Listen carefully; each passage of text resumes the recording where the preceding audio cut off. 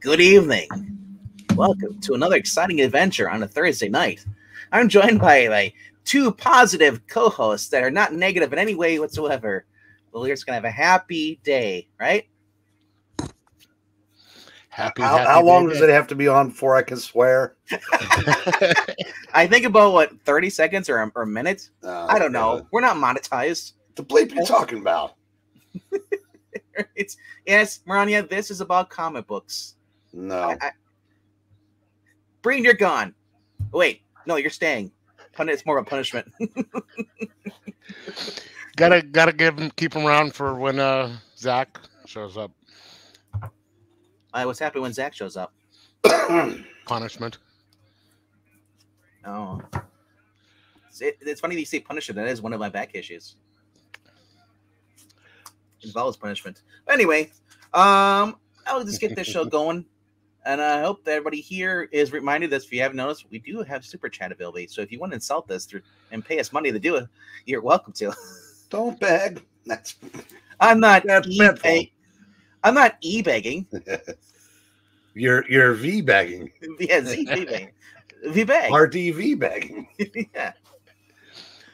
You can take it to the bank. You can take it to the bank. So, how many comics do you have this week to review? Let's see. 6, 7, 8, 9, 10. 10 books. Plus The Walking Dead, which makes 11. So, we'll go through it quick. Well, how about that, Mel? Isn't that exciting? Who would have thought? It's gather round, kids, while Uncle RDV tells us how great the comic book industry is in 2023. I backed it up a year, so it was wrong. Starting with one of the best books to come out from Kirkman, The Walking Dead Deluxe. Issue 86. It's a banger. Yes. Yeah. Honestly, I've been loving these David Finch covers. And I love the detail on this. Now, if you're squeamish, yeah. Yeah, but didn't they do that in what was it? Big Time or Big Game or whatever that miniseries Miller just did? Nemesis or something. Yeah, I think Nemesis did that. Someone took Hit Girl just but this isn't an original cover though. This is because this is the original. This is a cover that they had back in the day. But I'm pretty sure there was something before this. There might have been a Punisher book or something like that. Was it maybe Marvel or is it not even Marvel Max would have done that. It had to been an indie book, but I know I've seen this before. That's before Walking Dead. I sort of like the thing that it's got those little hangers on there, the little strands of blood coming down. No, I mean that's brains. What kind of sick freak are you? Yeah, I was in the Navy, so that he's in Alaska. We're safe. So you say you were in the Navy? Yep. Yes. We are safe from Fargo. All right, number 10 for this week. Number 10. The only thing that's good about this is that the cover it's a reflection of the previous issue's cover. It's a mirror image. We're basically, for those fresh your guys' memory, they were playing a game, and basically Blair and Mordo took control of the sentient book. Role-playing game, and then so Strange, being the doctor he is, doesn't want to destroy the book, but he pretty much appeals to the sentient being, saying, and has him basically set the 4 innocent kids free and end the battle. And he says, I know someone who would pawn the kid, because in order to survive this book, it needs someone to play. And he has someone that can play, and that's General Strange. He said, since you basically have no purpose, this will give you something to do. So General Strange at the end agrees to do it. This was hokey. Really, really hokey. Black Cat did not need to be there. She's just there because they needed a thief, a rogue. The storyline, Well, never mind. Yeah, I know. Like I said, and Clea gets the punch at the end. Of course she does. Because Clea's got a long history of physical violence. So does America Chavez. Well, she does, actually. She punched Hitler.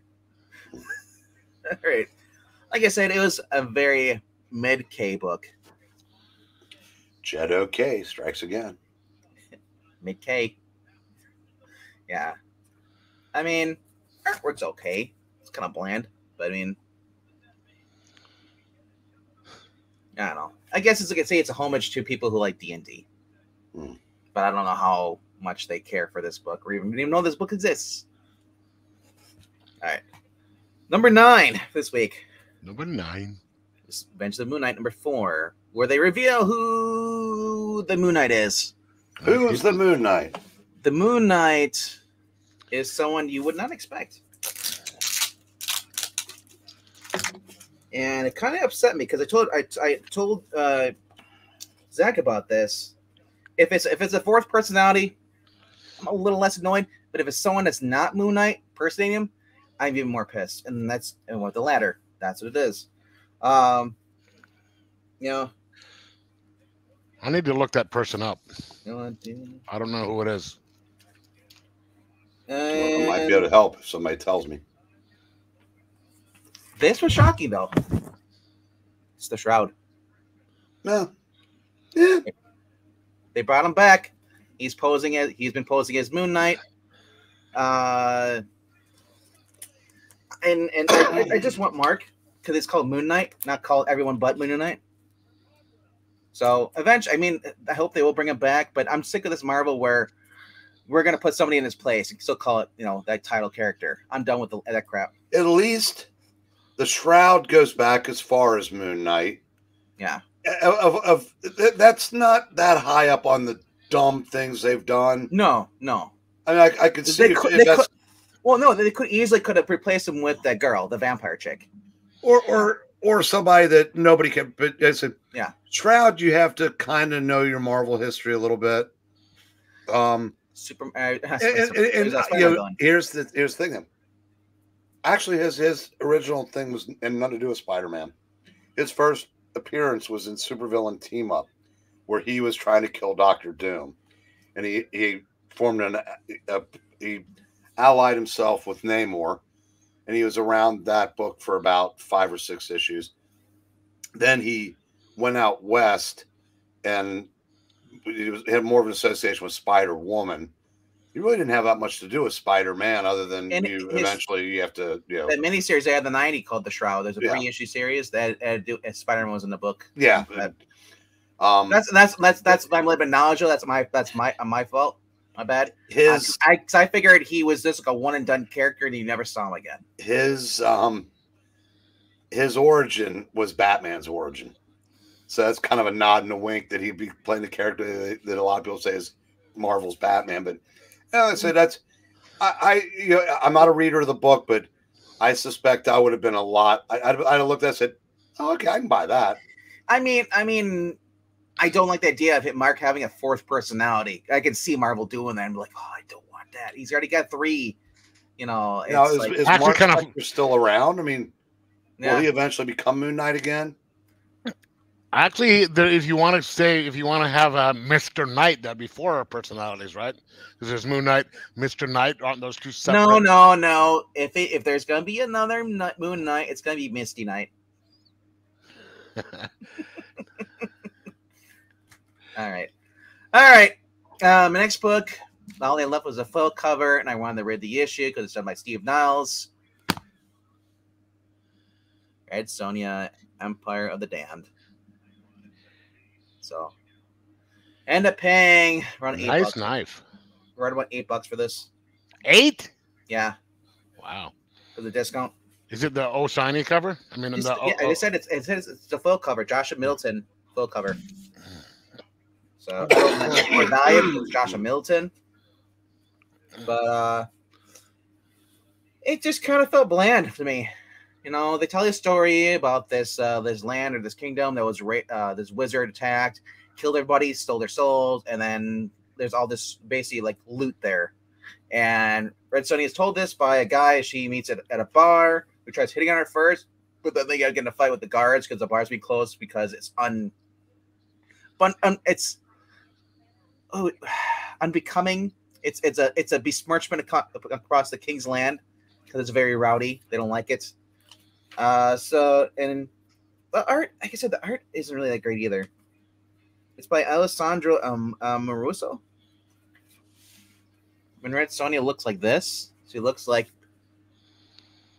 That's really no. I know is what you're talking about.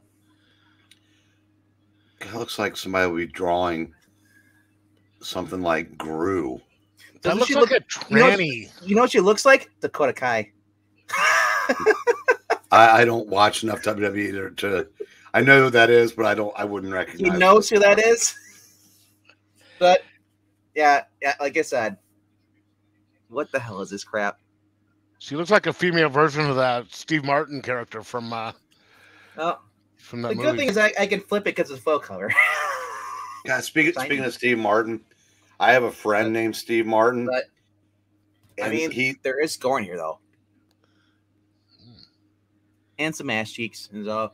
So they really. I mean, I was shocked though, and Breen, you could keep talking if you want to. No, saying he plays the banjo like the other Steve Martin, and does radio. And yeah, he has 71,000 Twitter followers now, and I bet you every bit of half of them think they're following the actor. That first page in the bar shows a guy with his pants down having sex with a girl on the bar counter.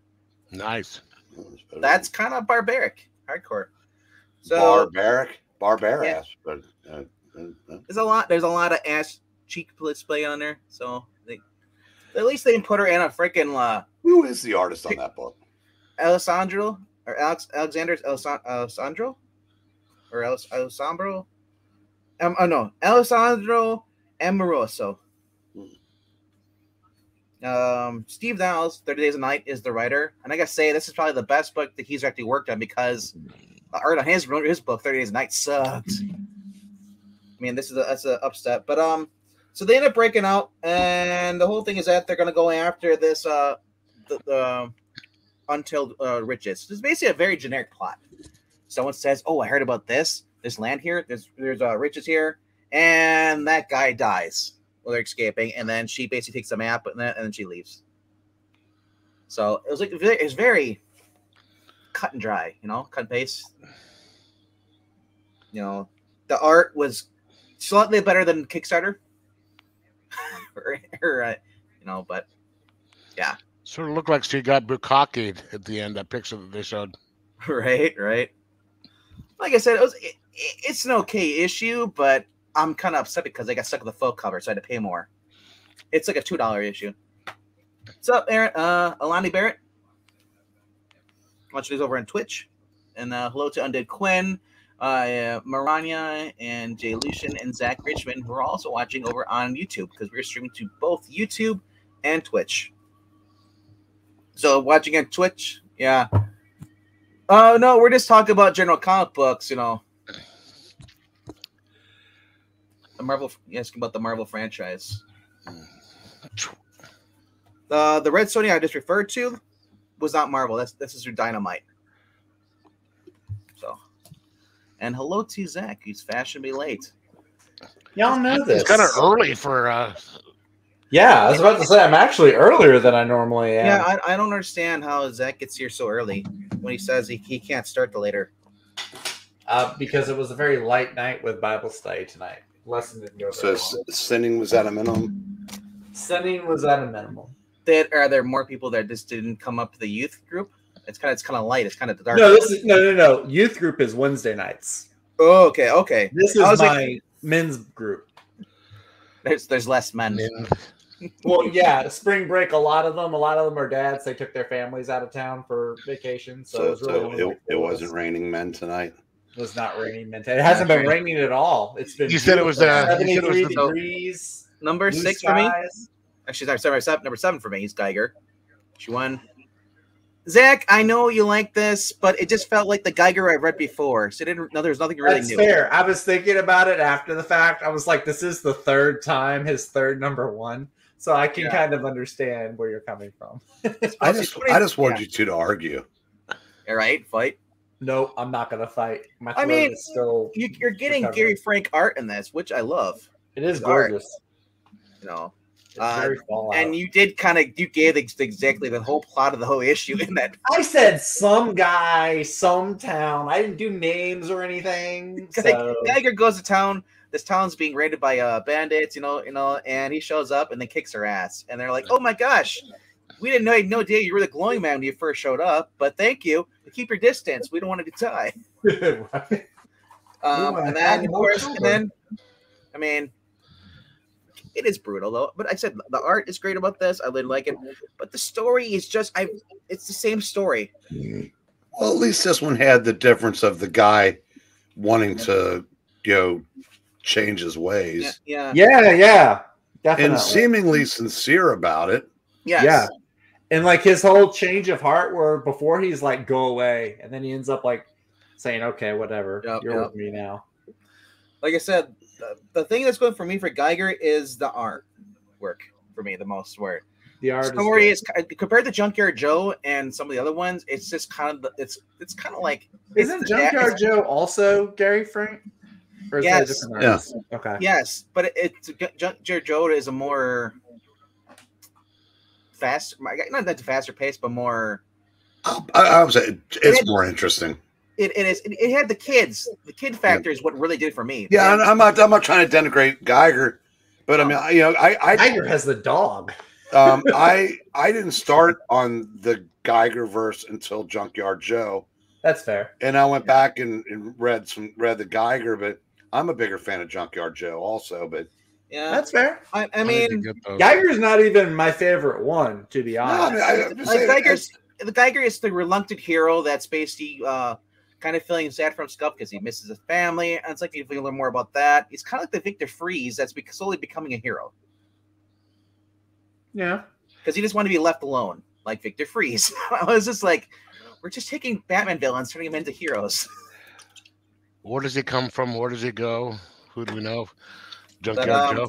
But for first issue, yeah, it's like I said, you're getting. It's like I don't want to spend the next whatever how many issues they're going to do, how many volumes of him just being like mopey.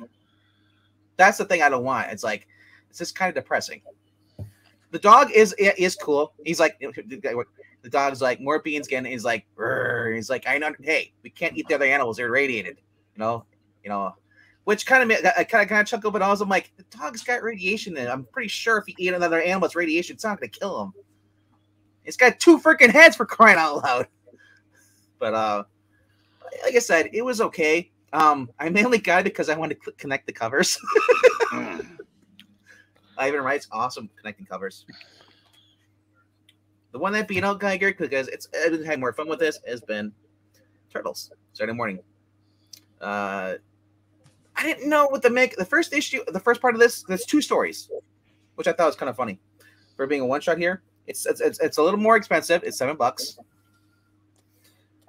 It's continuing the main story from the last issue storyline where the sword that get cut reality got broken and it's causing rifts, and April gets zapped. We get to meet Indiana Duck. She gets chased by a boulder. He saves her. It's basically right as a lark. He's going in there, and he's being hounded by these goons. They're goose stepping. Yeah, it's Nazis. Yeah, it's a little slight humor towards like Indiana Jones. And meanwhile, back at home, they're trying to like find her, try to get her back to the portal. There's even a callback. So those who read the crossovers of Turtles, there's the portal they have that goes to different dimensions. And so they're dealing with that crap going on there. Eventually, she ends up, he's able to go back to her own time or dimension. And then, so the next story is, well, it's kind of the same story, but they merged it. It's 2 stories, but they merged it. This is where I thought we were going to run into the Jenica because I got scared, but we ran into some girl named Mona Lisa. And then we get an origin story. It's kind of similar like Jenica's. I was like, and that's where you kind of like were losing me. But apparently she was mutated by this villain. Yeah, and Raphael's got a crush on her. And pretty much they beat the villains. Some dude's got a giant robo suit, and then they realize that he's got a battery pack and they pull the battery pack out, and his suit no longer works anymore. And that's kind of, it's very, I said, this is very aimed towards children. So, I mean, and I usually view these as being the safe books, unless it's Marvel or DC doing Young Justice. But overall, I mean, I was more piqued because I have had this action figure of this duck, but I have no idea who the hell he is. So that's kind of why I got this. I mean, I also been enjoying these. It's been fun because it's based off the cartoon series, which has been innocent and wholesome action and a lot of comedy in it. So I kind of try to get away from more of the serious drama stuff. And maybe that's why I didn't like Geiger as much, because Geiger's more like a serious book. Yeah. But that's my number 6 of this week. Top 5. Geiger has about as many laughs as an episode of 24. I never watched 24. Which means that when they do pop up, you notice. There weren't many laughs. Yeah, but when they happened, you knew. When was there ever a laugh in 24? When they nuked Los Angeles. That was pretty funny. I don't think that was meant to be, but no. But well, first of all, I just saw this. Is anybody going to pick this up at all? Joe Kelly, any interest at all? I probably will. Adam Kubert? I probably will, yeah. Adam Kubert, yeah. Joe Kelly, definitely. I would get it for just Joe Kelly. Yeah, it's coming out in May. But although it says Deadpool, Wolverine, World War 3, WW3. So. Yeah. But this is my number 5 this week. J.M. DeMatteis. It's a throwback issue before the Green Goblin, when Norman was still experimenting on his Goblin formula, and basically back before he's met, because Peter said is like before I met Harry and Gwen Stacy, you know, before Harry met Sally. That's when this all happened, because he had met him as Peter Parker, but I knew him as Spider-Man because he actually ended up saving Harry from one of Norman's creations that basically tries to attack and kidnap him. But like I said, it does capture a lot of the heart here too, with as far as Aunt May. The old bird just won't die. Jack, did you read this at all? No, I didn't pick it up. No. So basically, the gist I got for this, he says, the day he says, we've both been lying ever since Uncle Ben died, pretending we were okay, that our hearts weren't shattered. Aunt May would talk about everything but Ben. And me, I'd crack lame jokes, and she'd pretend to be amused. I think we were trying to protect each other, or maybe we were trying to protect ourselves. But so that's kind of the dialogue there too. And he realizes he needs money, so that he goes up to his a bookie here, trying to get jobs. But he said after what James started printing the stuff about him, he'll never get work at Showbiz, I guess. But then the guy helps him out. He sends him over to a birthday party for kids, and he gets upset because the kids don't like him. But then he realizes that here's a struggling mom, and this is and he rants himself at Aunt May, and he starts like, "Oh, am I being a jerk?" And he does it for free because the kid had just lost his father, and he takes the kid for web slinging. So it's kind of like not a Roger Stern, but I mean, kind of you get that those the kid collected Spider-Man. Is that the one that was it Wes or Perch posted the image of it today? It was actually it reminded me of Wes. that. Yeah, it was that. It reminded me of that Spider-Man book, but it's like I said, I'm mixed on it too. But he talks about how he doesn't know his own strength. He's afraid to punch anybody because the last time he put the guy, small-time crook at a gas station, basically almost paralyzed him.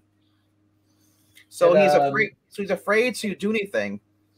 And of course, it's just kind of rehashing. Gwen and Harry knew each other, and Harry's dad was a dick. So what? But they weren't dating or like that. They were kind of friends. Here's the birthday party scene. Like I said, I don't know what to make of this book. Otherwise, I mean, it is a heartfelt attempt. It's not a cheap plug, or cheap book put out there. Harry takes Gwen to a party because he used to go to a private school and he never really go there. He stopped going because he got bullied. So Gwen was with him. Some guy is drunk, hits on her, and says, "Oh, I'm so sorry." And she says, "No skate, thank you," and pushes him away. And that's when we get to see this Goblin guy. He's the first beta test for the Green Goblin serum, but it turned him into a monster. Looks like a hobgoblin. Yeah. And he's forced to basically, he wants this, someone basically wants, this mysterious figure in the very beginning of the book approach him, says, you know what you need to do. So, and he's trying to kidnap Harry Osborn. Of course, Peter doesn't want to fight him because Peter doesn't want to hurt him. He's afraid, if he hits him. He's still kind of figuring out he's like 15 years old at this point. This is just about a couple of weeks right after Ben died. Mm. And I mean, there's a lot of cool art in here. Dynamic stuff. Because I was when they said, "Oh, the Goblin before Green Goblin wasn't the first Goblin," I was like, "Really? Let's not do this." But so this is the Wolverine and Deadpool World War III. Yeah, it is. But it's Spider-Man. Yeah, and it has Venom in there too. Look. Okay, that's yeah. Okay. So the Wolverine Deadpool was an ad. Oh, okay. I didn't know if he was going to tell you or not. Okay. I was seeing how far I could go, but I felt bad.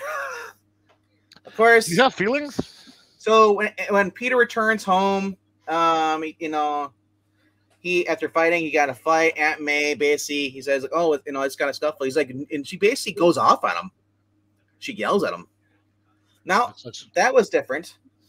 He's like, "Oh, it's enough." It's basically says, "It's nothing, Aunt May. I got in a little fight. No big deal." She's like, "No big deal. No big deal."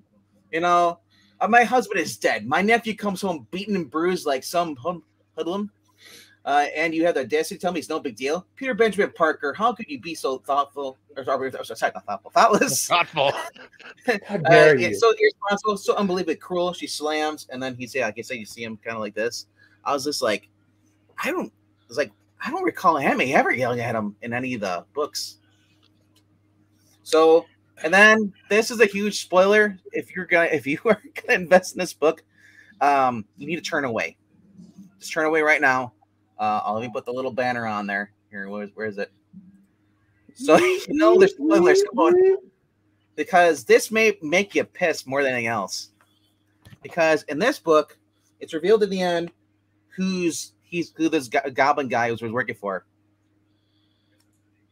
Emily Osborn, Norman's wife, who's thought to be dead.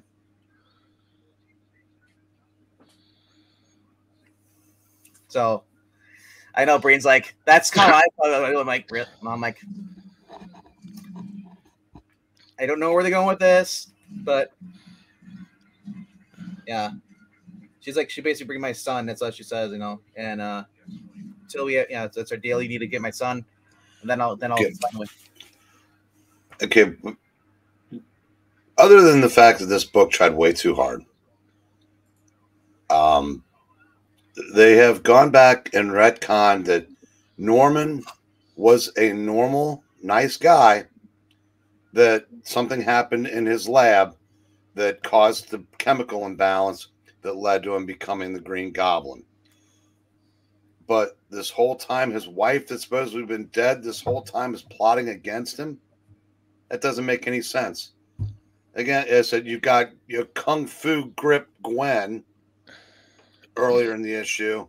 Yep. Harry, of course. I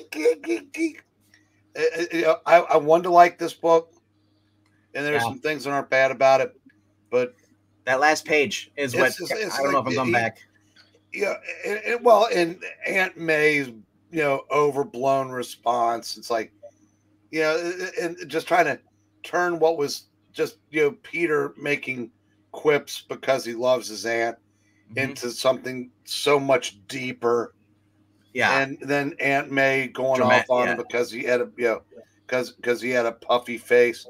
So I'm sorry. I am a huge Jim DeMatteis fan. So this was not. So I want to touch on that scene with Aunt May yelling at him. That reminds me of the Amazing Spider-Man Sony put out when she got the BS. I know something. And she did snap him in that movie, if you recall. She kind of yelled at him because he was sneaking out late and stuff, and he was having problems. She yelled at him. But that was a younger Aunt May though, and that was a movie. So that was Sally Field Aunt May. That was actually my favorite Aunt May. I like Sally. Getting tired of trying to squeeze as much retconning as you can into every nook and cranny of a character. Yep. I'm tired of it. Yup. Can we just target other characters? Leave Spider-Man alone. Yeah, you've got like a million C-list and B-list street characters you Well, could be obviously, doing. Yeah, stuff. yeah, and nobody yeah. would care about them. But so, of course, Go after all the 8 Ball. stories have to be Yeah. Spider-Man. But it's You could go after 8 Ball. You could do Cloak and Dagger stuff. You've got all the new Warriors characters. Well, they're doing stuff with Night Thrasher. Yeah, now. which I'm okay which with. new warriors are you talking about? The Magic is the special K. ones? The special ones? Screen time? I'm never talking about the Kibblesmith New Warriors. now. I will say, I mean, even though I've got a lot of problems with this book, Yeah. Jim DeMatteis can roll out of bed and write better than 99% of the people working at Marvel. That's do. true. That's what I was hoping for. And write better with 100% of them with minimal effort. It just, I didn't like how. I mean, it just felt like this one tried a little bit too hard to add too much to legacies that don't really have room to add anything more to.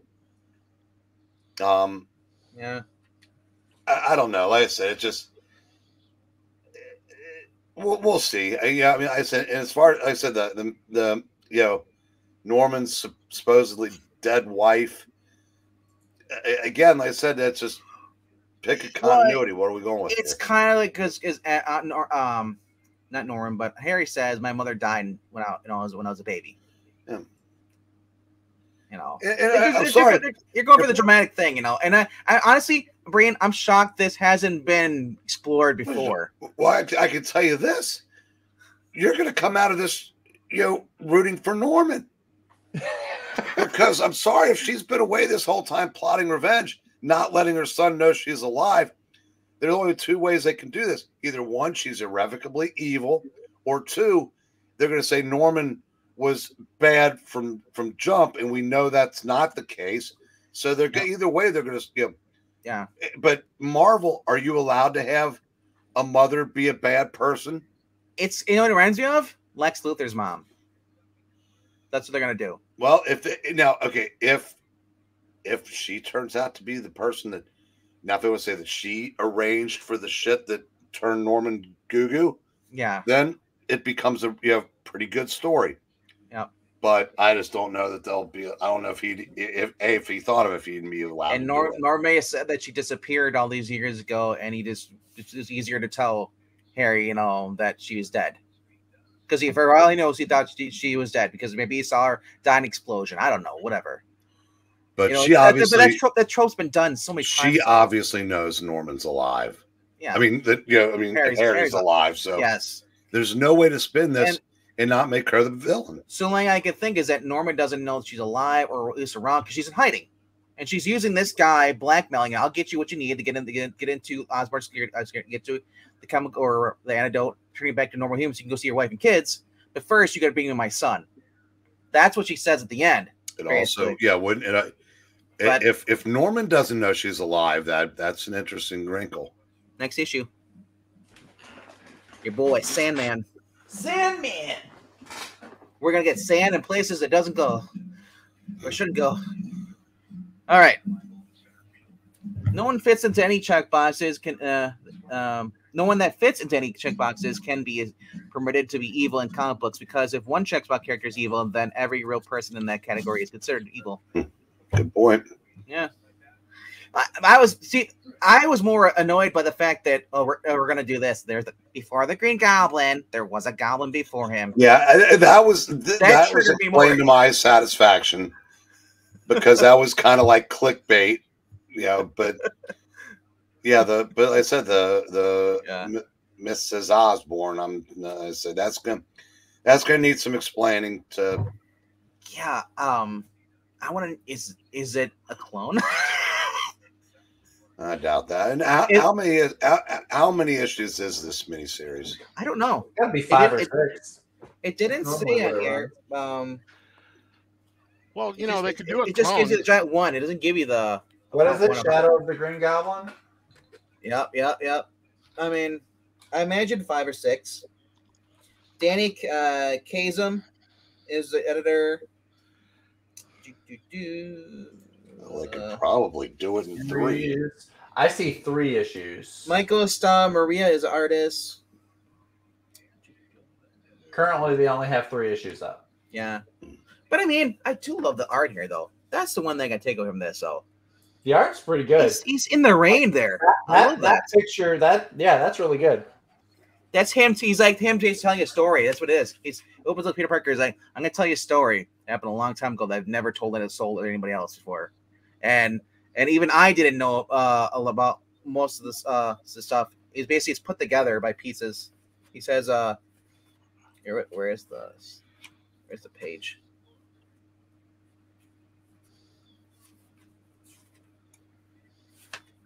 It says, my name is Peter. It says, yeah. My name is Peter Parker. The story I'm about to tell you took place a long time ago, less than a month after my Uncle Ben's death. I pieced it together from my own memories, firsthand accounts from some of the others involved, news reports, and yes, unsubstantiated rumors. So, like I said, it's something else I can get to. It wasn't horribly bad, but it can get worse. But I gave it up because that's the guy who wrote the Baha, isn't it? Justice League International. Oh, his writing credits are more than that. Ridiculous, in the thousands. Yeah. So as I said, I was like, no, in the hundreds. Usually most of the stuff I've read by him, I've liked. Yeah. That's why I was like, I give it a shot, even though that tagline is like, before the Green Goblin, there was another Goblin. I was like, yeah, well. Before this channel, there was another YouTube channel about comic books, but not as good. We're the only one. Subscribe now. All right, number 4. I'm enjoying this, man. Why am I hearing Predator? I think it would be easy. Okay, it sounds like Predator. I'm like, watch out, Zach. The continuation fight of Mattel versus Superman in Europe, and then look who's in there. It's Herbie. I'm just kidding. It's not Herbie, but he looks like him, like a thinner version. Or Jerry Lewis.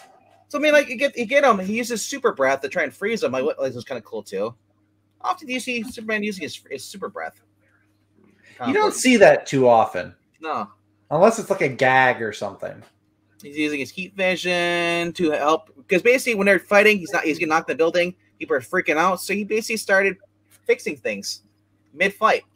He saved his family from getting destroyed, and by the end of the fight, pretty much all the Russians are cheering for Superman because he's been saving them while the other guy's trying to kill him. And I like I said, I've enjoyed the art on this. See, guys, even communists like America when America saves them and their own leaders. Yes. We get the little girl in the next the next page here. He's like, please, sir, you don't have to be mad. Can I have another? Yeah. Because Superman says we don't have to fight. The whole thing is and military shows up. They want to basically they're like, kill Superman, and he's like, no. And then you see Metallo actually does something. He says the kryptonite there will not be another. I will not allow, because basically said if you don't follow us, all the lies. Because basically calls out the general, says you lied to me, you lied to everybody here. It says and the guy's like, you'll do as I order, I'll replace you. He's like, there will not be another. I will not allow it. And of course, Superman knows he says don't do it, and he decides to fly up into space and basically nuke himself because he will not allow this to fall into villains' hands.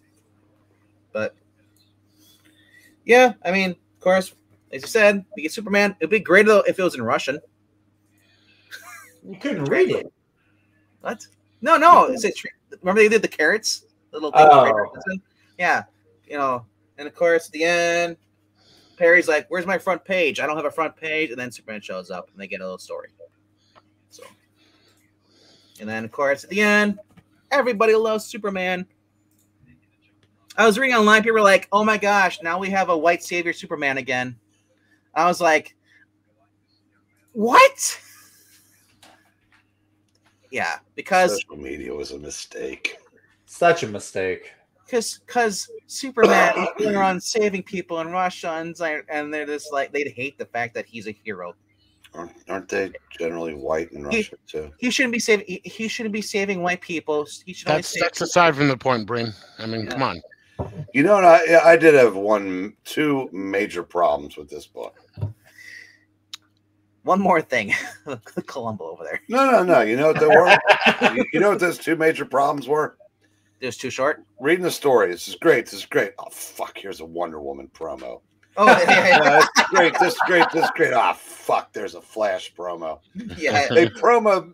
Maybe they're two worst books that aren't just straight up agenda, and I gotta see 1-page ads for them. You don't like this? Wasn't the third problem? I didn't even buy. You didn't get the 2-page ad for Nightwing's Legacy 300. Oh yeah, I forgot about that. Jesus God.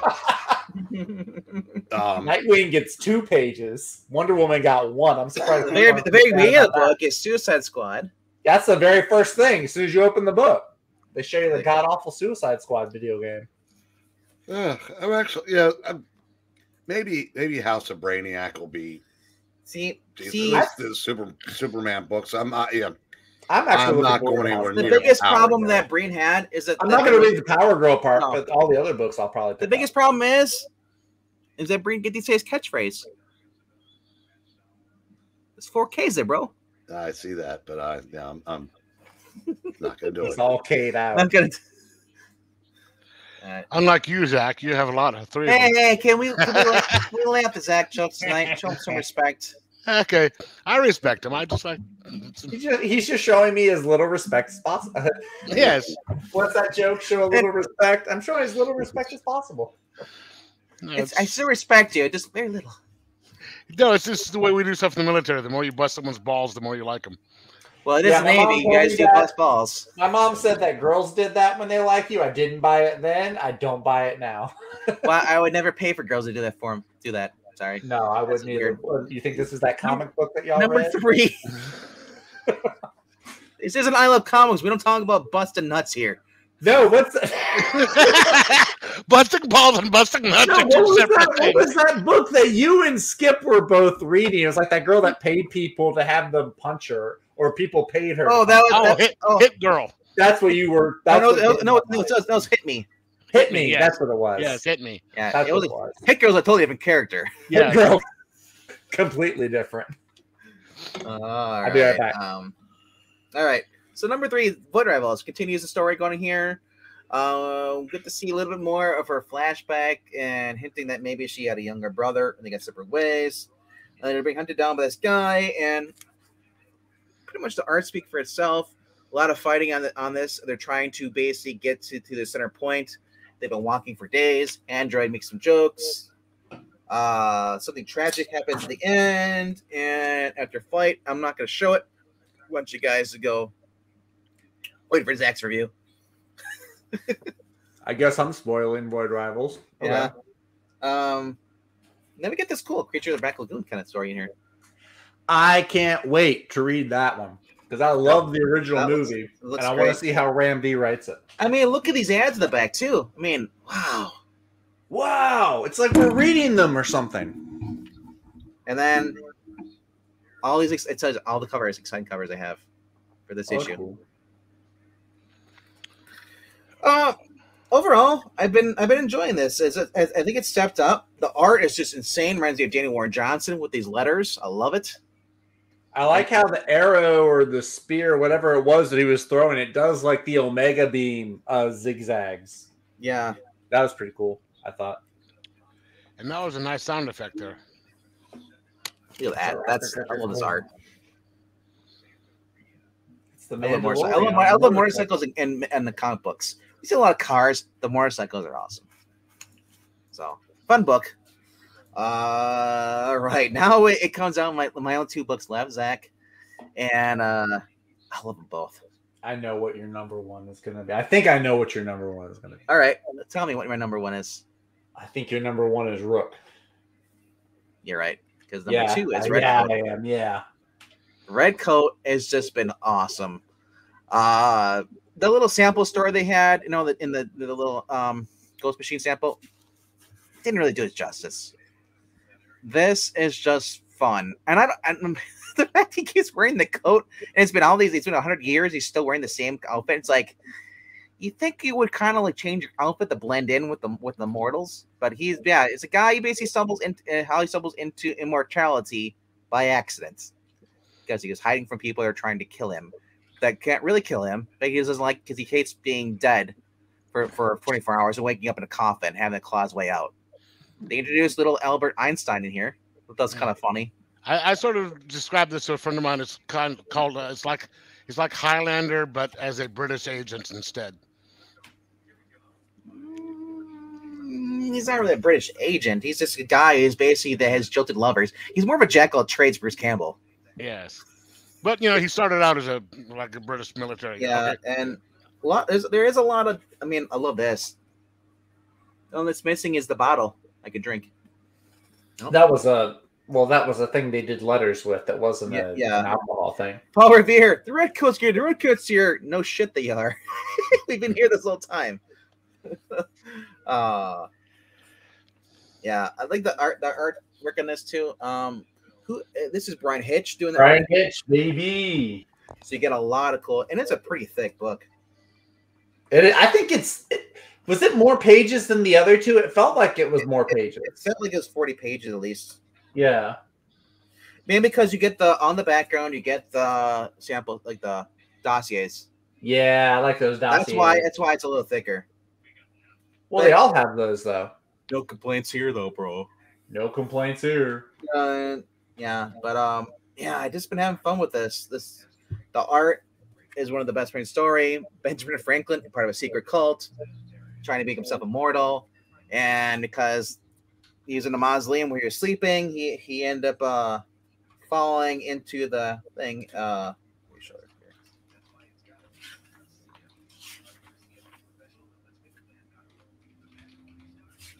Where is this showing here? That's before. Kind of like Ghostbusters in a sense. He ends up falling in there, and Benjamin Franklin's like, "What the hell's going on?" And like I said, the art on this is just awesome. The after image effects, and then of course, it explodes like the containment unit. This is Ghostbusters. But pretty much, yeah. Here's Benjamin Franklin. He's like, "Get on with it. I want to be him," because he wanted to be immortal. I'm like, I had no idea it was supposed to be Benjamin Franklin until they said something. I was like, that is kind of a Ben Franklin thing, though. Like I was reading, I was like, I think Ben Franklin would try to do something like this with electricity and all that stuff, whatever. But he probably would try to use that more than a religious. Like I said, this is a guy who basically he joined the Redcoats because they paid well. That's the only reason. He didn't give a shit about King George whatsoever. And then by the time you go over there, this takes right around the Revolutionary War, just run it.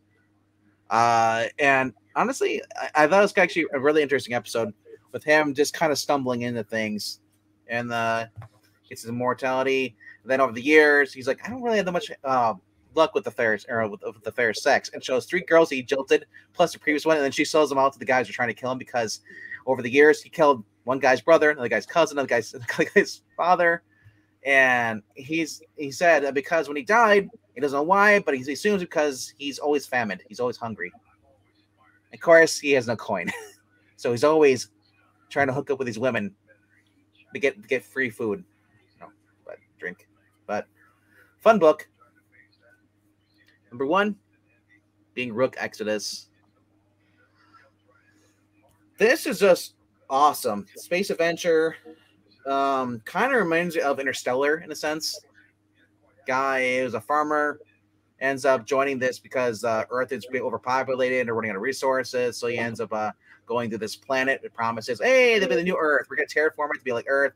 And then it shows like all these years later, then the engine dies. So everything started to change back to being a barren wasteland. Everyone's left. The people are left in there with him they basically may have control over like the animals, but the animals are getting hungry, and they're losing control of the animals. He's got a friend called Swine who's controlled the warthogs, but they just said like for whatever reason, like maybe people speculate the reason why the animals got bigger is because maybe it was the water was artificial, wasn't real and stuff. It was kind of like so maybe that chemicals in the water, but he ends up getting attacked by this, the giant bears. Like I said, with this issue, it's an awesome space adventure. Him basically just reminiscing about when he was younger and how his father basically held out because he didn't want to be join them when they were leaving. He said like it's a bunch of nonsense, hogwash. 15 years later, house fire. He ends up being forced to go. And now he's just trying to build his ship to get out of here. And he spent like a good couple days where they're showing him he was just getting drunk and watching movies. Yeah, he went. He's the only one in this city, so he's been going through the rooms, crossing them off, the supplies, day after day. Grabs what he can out of there, and then he goes watch his movie in the theater. It says, and the dialogue says, "Why'd you come back home? Because I never should have left, ever." So, said awesome art here, good storyline. Breen, you feel like he's got something to say? No. You get a chance to get any of these books at all, Breen? Yeah. Okay. But hello, what's going on, Elise? That is my new books of the week, and I'll just quickly show off the back issues I got. And Zach, did Shazam come out this week too? Did you get that? I did. Shazam number 10. Okay, cool. Thoughts to follow. We'll be talking about Shazam in a second. Okay. Sorry, Shazam. Yeah. No, that's Spider-Man. Okay. Oh. Never mind. Yeah, someone had this, so I was like, cool. That's one of the best female costumes ever. Is the no buts about it. No buts about it. You're doggone right. Just the way it pops, the color and everything. All right. That's it for that one. Then I got this. That reprints Punisher cool War concept. Journal, right? The Jim Lee art. They had 6 and 7, or 5 and 6, 6 and 7. Carl Potts and Jim Lee. Yeah. That's a very cool cover. And then this was kind of cool, so I had to grab it. Oh, those are awesome. There's only 6 of them, just old reprints. Now, That was one of the first or second week I bought new comics. One of those books had come out, and I bought one. I had no idea they were reprints because I said I didn't know. I think it was the one with It says Superboy fights the Thought Beast of Krypton, or is that Krypton? Wonder Woman battles the Gunslingers of Space. Kid Flash meets the Elongated Man. Hey, because there's that in Super Team Family were all reprints at the time in the early issues, and that that book didn't last, but Super Team Family did. And, number 2. yeah, that's awesome. So what's really awesome is my last back issue of the week, or Shazam. Shazam. Now that's Shazam, Zach. Yeah. So Looks like Herbie on that one mirror. this is 1973 by C.C. Beck, number 4 of Shazam. So cool. All righty, who wants to go next, kids? I guess I can. I said kids. You're old. Okay, so that leaves up me and Breen. So I didn't hear me volunteering. And of course, that's what Navy stands for. Never again volunteer yourself. But okay, I've got 5 and a back issue. So number 5, Moon Knight. Spoiler: it's the Shroud. Yes, I have no idea. Wow, Breen just went out there and just like dropped it, just like boom. Well, we talked about it before you got Dropped it here. like it's hot. Yep. Speaking of which, we're body count is coming up here in about a month. So thinking of going. But Oh, wait, body count for the wood chipper? no, body count is in the band. Ice-T's band. The wood chipper. Is he still with him? Lipton? Yes. And then Ice Cube's coming up too, from what I saw. But okay, and then number 4. Wow. You got that? That's 25th or 20th anniversary. Yes, 20th. Oh yeah, the Hack Slash. We saw that. And it's actually Tim still doing the art on there too. 20 bloody years, it says. So this is the only one that I haven't finished reading. I got. This is Breen's Kryptonite right here. These little strips. The little things, yeah, the little peelies on the bags. I love those. It's kind of hard to get them, and the only problem is it's very hard to get rid of them. Yeah, exactly. It takes Breen the 5 seconds because when he slips on one. Holy shit! Exactly. Rangers Devils game. The puck drop, massive brawl. They kicked like 8 players out of the game. Really? Dang! This is awesome. That's gonna be a short game. Is great. I'm gonna have to watch that on Sports Center after I get. Wow. Okay. Now that's my kind of hockey. Yep, exactly.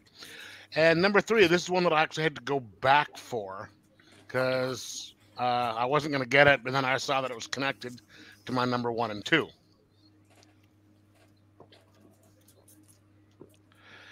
Geiger, number 3. Or number 1, sorry. This is number 3. Better go around at number 1. Sort of liked it, but I think I remember reading the first Geiger, but then I didn't, I don't remember much of it. But number 2, which I grabbed, Redcoat. And this one's thicker than, seems thicker than Geiger. All right, so that's the third of us that said that, so it must be true. Because I thought that was because Geiger radiation, so he's not that strong downstairs. Yeah. But yeah, I mean, this is a great book. I knew nothing of these, and I went in. I only had 2 books when that I was going to get. Then I just saw this one and the next one I have on here and grabbed them. And I'm glad I did because I loved them. And then I had to go back and get the Geiger and then so much. And so my number 1, Exodus. I mean, yeah, Rook. Oh, you and Venkman are besties now. Keep it up, you're out of the wheel. He might throw some apples there, Breen.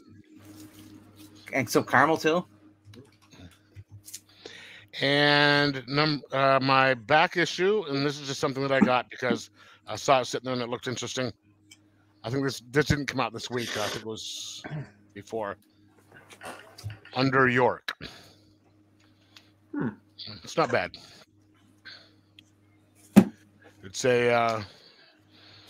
it's about some like group of magicians under the city, and I guess this girl is sort of not.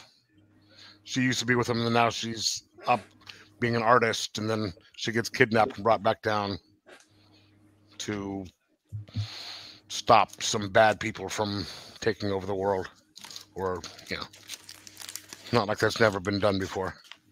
But what fun is the world if people aren't trying to take it over? Exactly. Right? Yep, exactly. That's why I love the comic industry. I'm hatching my own plans to try and take it over, but it's going to take a little bit. What of time. are we going to do tonight, Breen? The same thing we do every night. Try to take over the world. Are you thinking what I'm thinking? Zoinks. Gee, man, but where are we going to get all those popsicles from? All right. Anything else? Nope. Who is next now? Step on down. It's your turn. Might as well give it to Zach. I do actually have some cool stuff in addition to the regular weekly stuff. I do have some neat stuff. I got Ryan North. Now everyone was That's saying next week. That's next week. I Next week is the issue. That pulp noir cover. Is that next week? I think it is next Oh, week. shit. Next week we will all have Ryan North. Next week we're all gonna be Ryan North fans. That's right. Y'all are all gonna feel what it's like to be me for one Shit, day. I should have made sure I should have made sure and ordered one. Did they sell out pretty fast at your shop? Well, I don't know how many of those we'll get. What is it? What book is this? It's Fantastic a Four? Fantastic Four cover. It's Alex Ross painting Sue Storm. It's just gorgeous. She's a dame. And she's not. I mean, she's not showing any skin, but it's She's beautifully classy. done. I sort of like that. Actually, go ahead. There's a White Frost, a White Queen, or a Frost X-Men cover Oh. that came out this week that looked really good. All of Alex Ross's covers for the Ryan North series have been pretty good. His covers are definitely the high point. There's the one of Dr. Doom riding the Doom T-Rex. I want a poster of that. Speaking of Fantastic Four, I want to talk about that after we get done with this stuff. I just want a statue. I'm tapped out on Fantastic Four. Y'all can talk. I'll listen. No, it's about casting this for the new movie. Yep, I know that's what you're talking about. Yeah, I'm not getting involved. And so far now it's just a rumor because All right. no Marvel has confirmed anything. Starting at the bottom of my list, number 6, because I'm not quite digging it, but we got Shazam number 10. This is Moving Day, Part 1, I did read it from too. Josie Campbell and Emanuela Lupacchino. I don't remember Lupacchino's art being like this with the world's finest Teen Titans. It seemed a little bit more Adult. No, that's not it. Better Tumblr. or really? Worse. Her Teen Titans art was better. I remember her Teen Titans art being To better. me, it's the same. I didn't care for the art in this as much. It wasn't terrible, but it just wasn't as good as what I remembered her doing. But as good as he once was. Yeah. The story isn't awful per se. There's definitely, you can tell there's definitely a change in quality of the writing between this and the previous issue. She doesn't write nearly as, it's not nearly as easy to follow as Mark Waid's Shazam has been. There's a lot of word vomit just all over the place. So basically, this house that they have, Zeus rebuilt their home after Black Adam and Shazam destroyed Shazam's family's home. Zeus decided, okay, I'll be a good guy. I'll rebuild this house. But what he did was he anchored Olympus to the Batson house so that there's like a doorway, like a bathroom or a closet door. They open like a rocket journey, basically. Yeah. And so because Zeus did that, all the other gods connected to Shazam have that happen as well. And it's just really confusing the way they word it or try to explain it. The overall story itself isn't bad. I'm not going to say it's an insta drop, Undead Quinn. I'm going to give it one more issue to see if she can find a good pacing for it. If she can't, though, then I probably will drop it at some point. There is one thing that might be an Instagram drop for people. It was Billy Batson, basically Captain Marvel and Mary Marvel team up. That's not a bad thing. I think some people don't like Mary Marvel. They prefer to having Shazam. It's called Shazam. And it should just be Billy.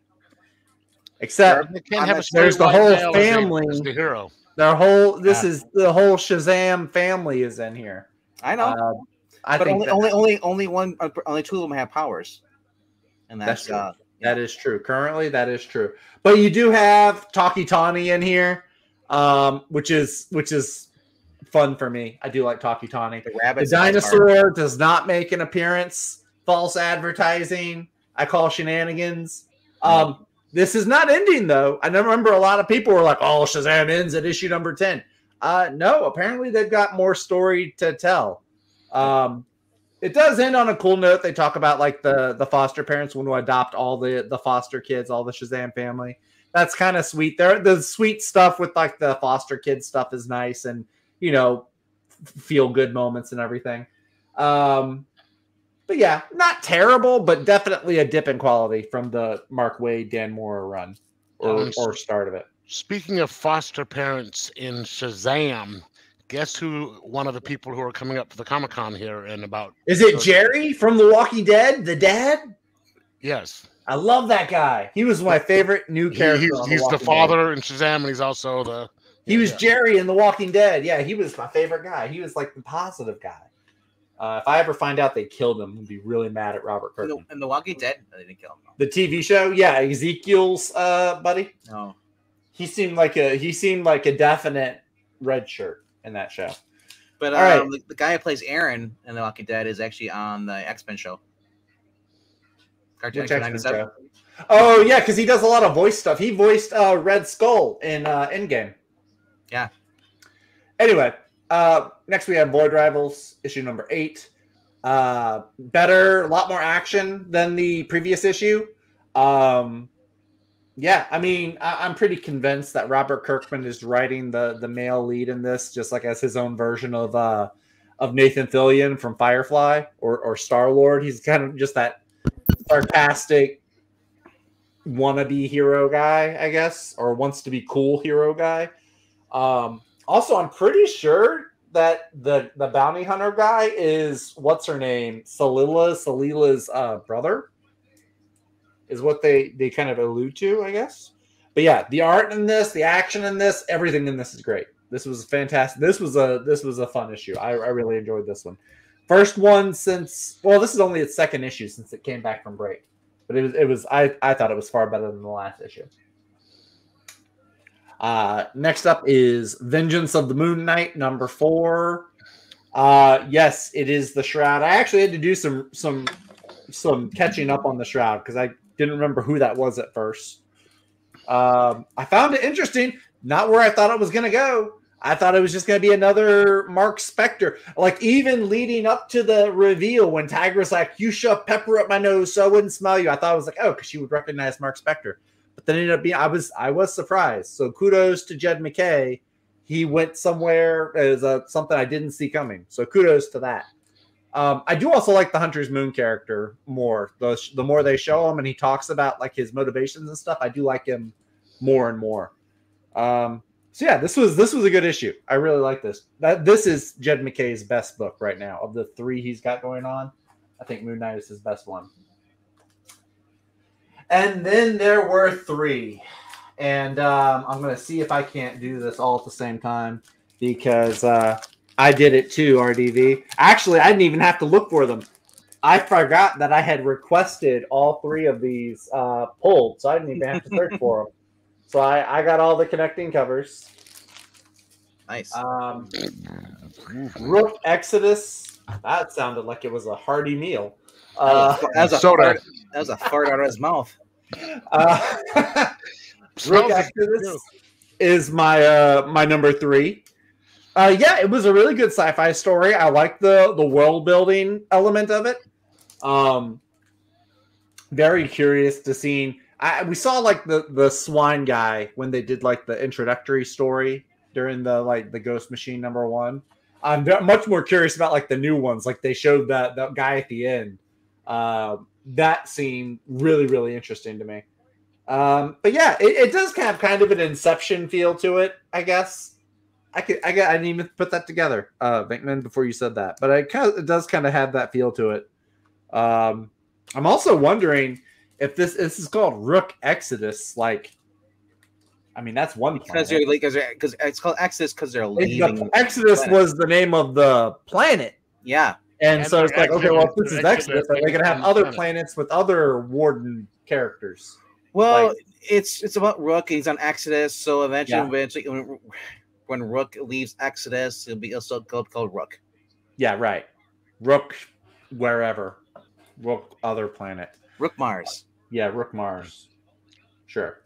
So that one was really good, though. I really enjoyed that one. Rook in space. No, it was really cool because like I like how they mentioned so like, oh, okay, these people, they train these people to control birds, basically trying to control the environment. And it's like all the different things that you could use the animals for. Like they have his friend, he uses pigs to find certain things because like pigs, you can use them. They root out certain truffles or mushrooms and stuff. So I thought that was actually pretty creative. Next one I liked was Geiger, number 1. Third go around for this guy. I like this one a lot. This one was really cool. What happens is Geiger ends up in this town, runs off these thugs that are stealing food and trying to like steal children and everything. And there's this guy who's been following him. He's like dressed up like a knight. And he's from like one of the gang leaders of Las Vegas that wants to capture Geiger. And he seems to have like this change of heart. He's like, I want to be a hero. I want to be like you. And Geiger's like, I'm not a hero. Leave me alone. And then the night guy, he's like, well, shoot, if everything's pointless, I'm just going to like commit seppuku on myself. And then Geiger turns around and is like, what are you doing? So he's like reluctantly taking him along as his sidekick, I guess. I enjoyed that. It was a good story. And then the final one, my personal favorite, is Redcoat number 1. I like historical fiction a lot, and then just having this guy is like just like a devil may care, just scoundrel guy going through history. Just like they show like, why are these people always trying to kill me? It's one guy, he's like, you killed my brother, you killed my father, you killed, like he just kills a lot of guys. And then they show him getting slapped by all the women, and it just like reminds me of Jack Sparrow. He's like, I might have deserved that. Really, really good. I really enjoyed this. They show him meeting a young Einstein towards the end. It also has some of that really fun, like I know on the last page they showed it. It was some of that really fun trade dress that you used to see in older comics, like a Marvel or DC, where it was like, where was it? Where it's like, I don't know. The trade just seemed really fun to me. It's like the genius and the idiot. Guess who's who? It just seemed really fun. Brian Hitch's art in this, I think this is some of the best art he's done. Some older art I know he's done, it seems a little too close to being like traced photographs. Not quite Greg Land-esque, but this was, I think, some of the best art he's done in a while. So really, really love this one. Did not get any back issues. I did get a trade, though, a trade that I've been hearing about for a while. One of the workers at my LCS told me about it. She's a big World War I, World War II genre fan. So she recommended Aerosmith, which is basically World War I with magic and dragons. That's not Steve Tyler. No, this is not Steve Tyler. This is Kurt Busiek and Carlos Pacheco. And it's basically World War I with magic and dragons instead of bombs and bullets. This is the first 6 issues. I haven't read it yet, but it looks really cool. I like Carlos Pacheco's artwork. So I think there's another 6 issues that came out after this. So I'll probably track that down after I read this, if I enjoy this one enough, which I think I will.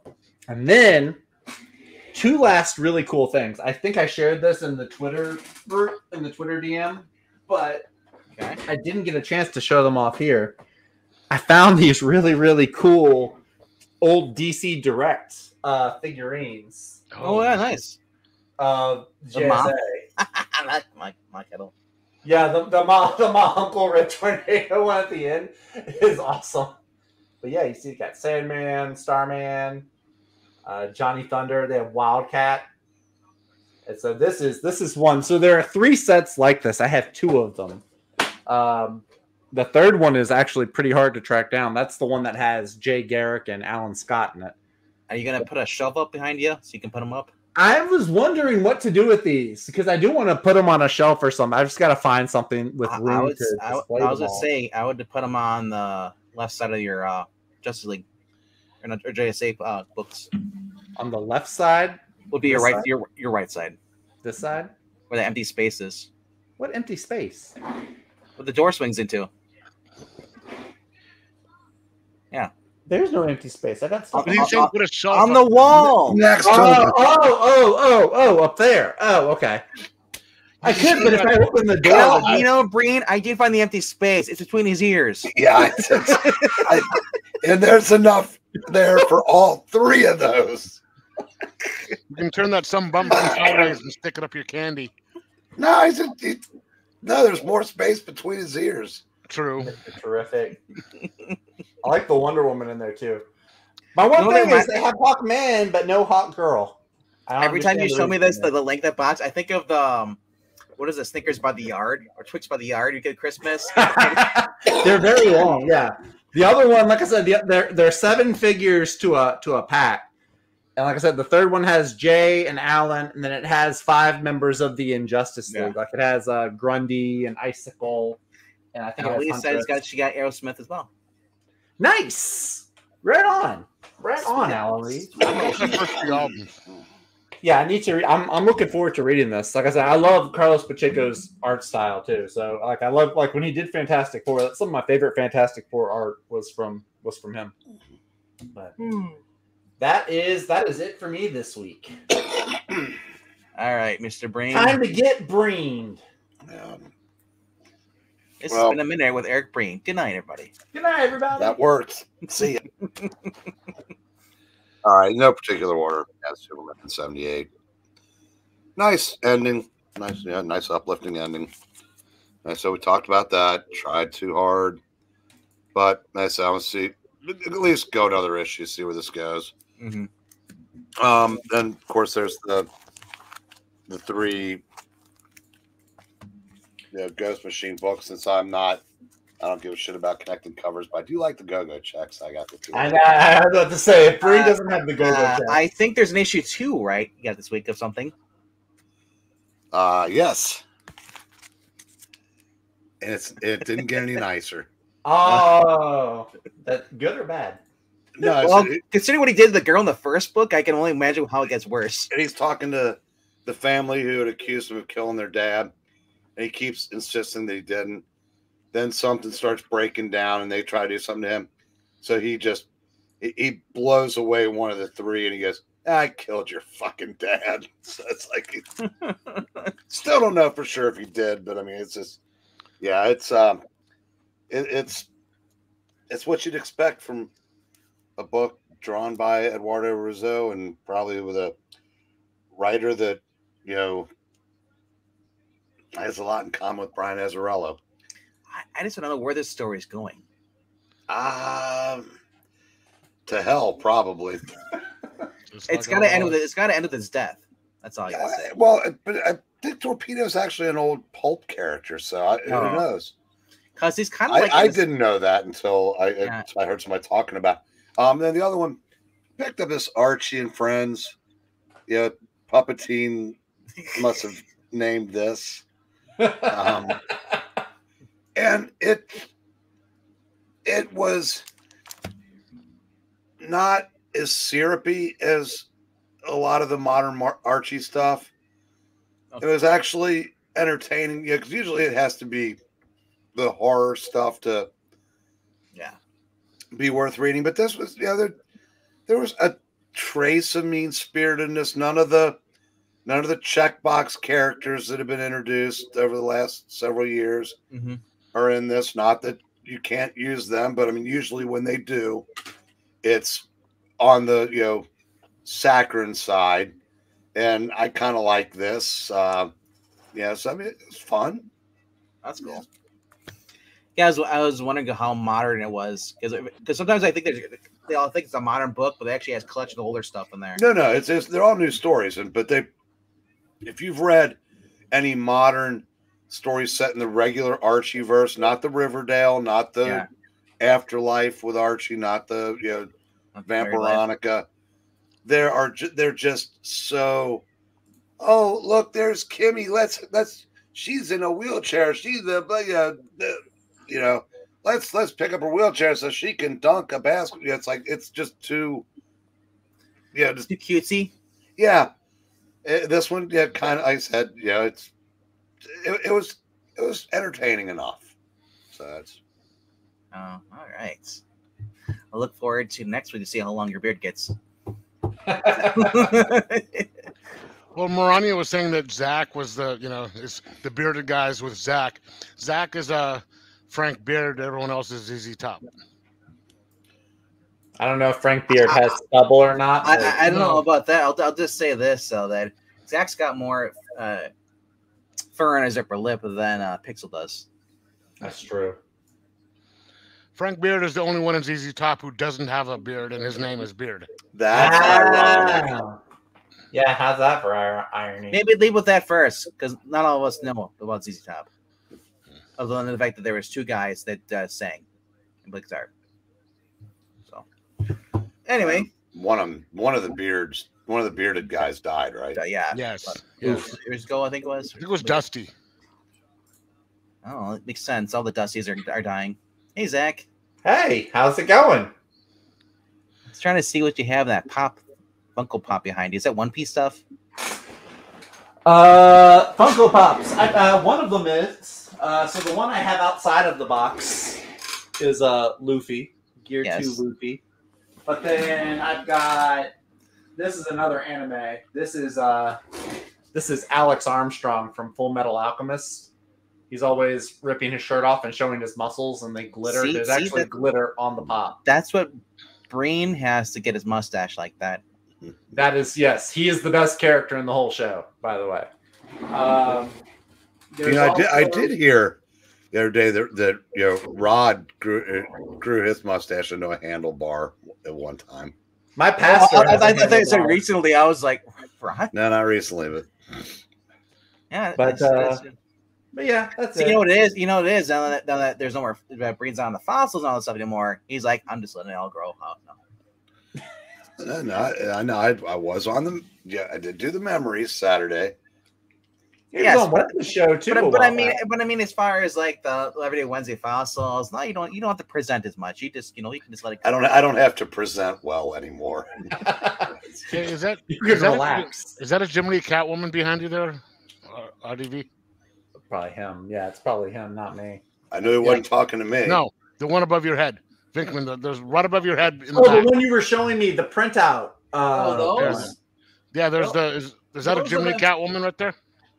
The picture. I don't know if it's Jim Lee, but I know it's hold on a second.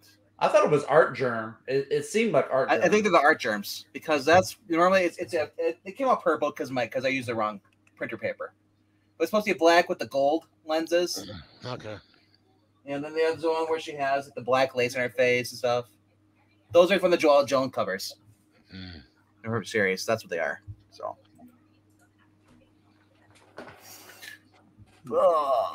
Yeah. And speaking of Dusty, actually, I have 3 more JSA covers from Alex Ross. I just need to get 3 more frames to put on the left side. So that empty space is going to get a little bit smaller, actually. You should put Wildcat and Mr. Terrific or whoever's on there. You should put them all in the middle there. That glare is so you can't see them. Well, Mr. Terrific is top center. And then Wildcat is over here. Why would you want to hide Wildcat? So everything looks white to you? Wildcat is white. That's why you like him. You don't get the joke. I like Wildcat because he's just a boxer. Because he's got the black costume. Yeah. Okay. Actually, the middle is the one dead in the middle that looks like he catches the most glare is Stargirl in Stripes. And then right next to her is Jakeem Thunder. Jakeem Thunder? Jakeem Thunder, yeah, he's the guy who gets the Thunderbolt after Johnny Thunder. And lightning thunderbolts. Okay. All right. Not that much is going on. The comic book news. It was brought up. I'll briefly go into this. The Fantastic Four thing.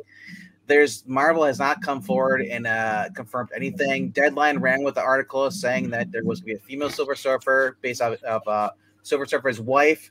They're going to basically make her Silver Surfer instead of Norrin, I think his name. Norrin. Yeah. I heard that was confirmed, though.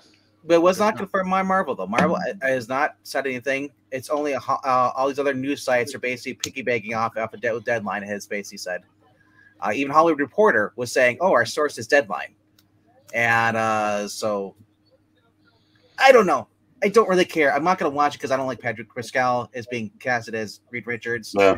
And I'm kind of done with it anyway.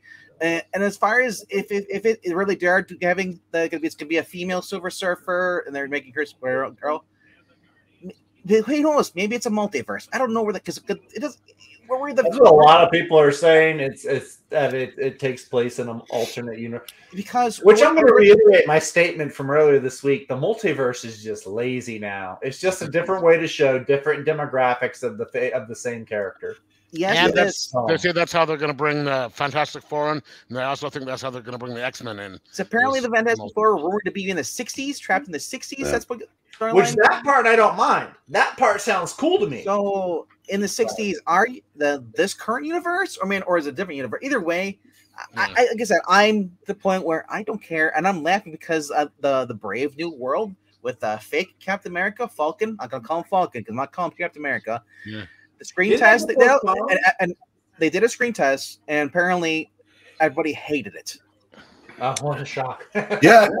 Yeah, the shareholders had a chance to vote in people that wanted to take it a different direction, and they didn't do it. So I want to hear. Apparently, they did like one of those shareholder call-ins or whatever. Those where like they give like the earnings reports and people like chime back there. Apparently, some people really gave Iger and company an earful. Nelson Peltz, he made a play for it. He had Perlmutter's backing. He's a friend of Trump, but I guess it's weird. A bunch of shareholders basically voted to lose money. That's wild. Because that's how important it is to be woke now. I guess that even investors would rather lose money than I don't know. I said it makes no sense because I promise you that the ESG money isn't going to go to all the shareholders. That's going to go to Iger and his pals at the top. Yeah. But I said I don't get it. And hello to Glinzer. Thank you for watching. So, Glinzer. It'll probably. I said anything. It'll probably be all woke, full speed ahead for the next year until the next vote. Because I read some stuff on there. Said that they vote again in another year, and this was basically like a Hail Mary for Iger's bunch. So basically, if they vote in another year, they'll be after their 2024 election, and who knows? Maybe that will change depending on who's president, or it might stay the same. Well, yeah. So it's but I don't get it. Like, how you could vote to keep a CEO who has just been failure after failure now. Well, we know that voting can be rigged, so I wonder if the Disney thing actually was rigged as well. You know what? That's not as far-fetched as it sounds. Because if you want to keep a business the same way, you're gonna be like, well, they voted for this, and who's running the voting over there? Dominion. Is it? You click on this, go to this website, you click voting on the poll thing. And then they're like, let's go in there. We're going to change the numbers. So, or we're going to word it away like they always like to do. When you go to job interview, would you do this? And they ask you the same question 13 times in different words. And they try to trip you up. So I was scrolling down X, and apparently Rob Liefeld's going to have some kind of memoir thing. It was a lefty comic Twitter site that showed that. Yeah, and I ran the thread, and of course it was filled with the usual shit. And it's amazing how the fact that he's not far left, they hate him. But they said that only one of the original Image 7 was worthy of having like a bio, whatever it is that he's doing. Yeah, you want to take a guess which one they in their eyes? Eric Larson. Yep, not Todd McFarlane. Eric Larson. Yeah. One of those is wildly more successful than the other. One of them does kiddie porn, so that makes you a hero to the left now. And who's that one? Eric Larson. Yeah. You must not be reading Savage Dragon, and you should be thinking. I don't read Savage Dragon. I used to read it, but I don't know enough about this. I was going to ask you guys about this. I don't know enough about this guy, but it just, from what I know, I saw a couple of the messages, and it seemed a little sketchy because he kept calling her, "Are you a bad girl? Are you a bad girl?" Oh, that's someone else. That's a different. We're not gonna go into that. Sorry, I was. That's But now I'm not trying to take anything away from Eric Larson. I mean, he's done the work. I don't agree with some of the stuff he's done, but he also, to his credit, did a 2-hour interview with John Delarose, who is as opposite of Eric Larson as you can be. Yeah. But they stuck to comics and got along fine. Yeah. Regardless of your opinion on John Delarose, he does love comics and does have a breadth of knowledge, and as does Eric Larson, and two people from completely different walks of life. And that's something that not all the lefty like Mark Waid would rather jump off a tall building than talk to a conservative at this point, or burn down an entire. Yeah, in that regard, I'd rather give me Eric Larson all day long. Right. Yeah.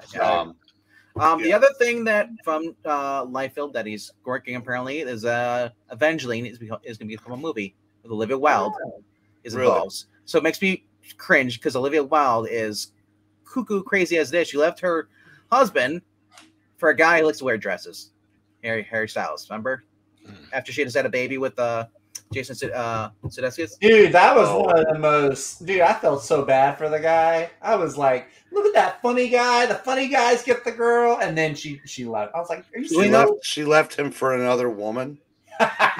So I think Jason went out. He got a good show. Ted Lasso, everybody loves it. Ted Lasso, and then he laughed because you're dating a guy who wears the same clothes you're wearing right now. He got shirt clothes now.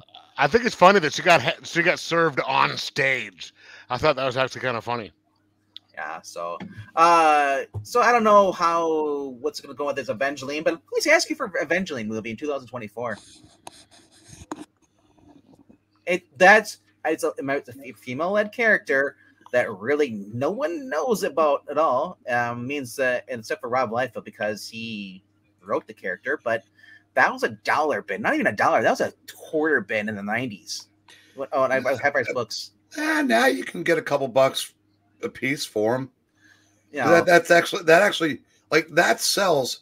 But remember, Glory, doesn't. Yeah, I don't know what the I will be interested to see this to see if they show Evangeline's feet in the movie though. If Quentin Tarantino's directing, they will.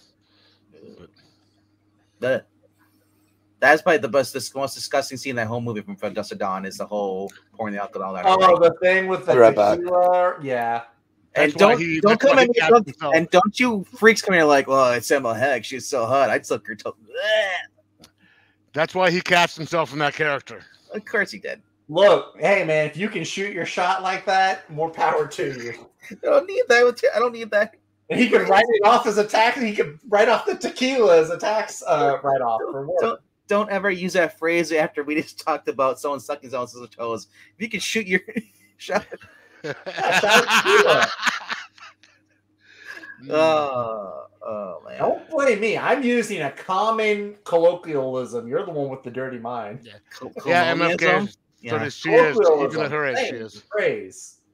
Selma Hayek is still a hottie. One of the 100%. She's unbelievable. How old is she now? She's like 60 something. She's in her 50s. Do you know who's still good looking? Elizabeth She's Hurley? 57. Michelle Pfeiffer. Oh, you're throwing down, aren't you, there, Vinkman? You know, you're trying to go Zach, aren't you?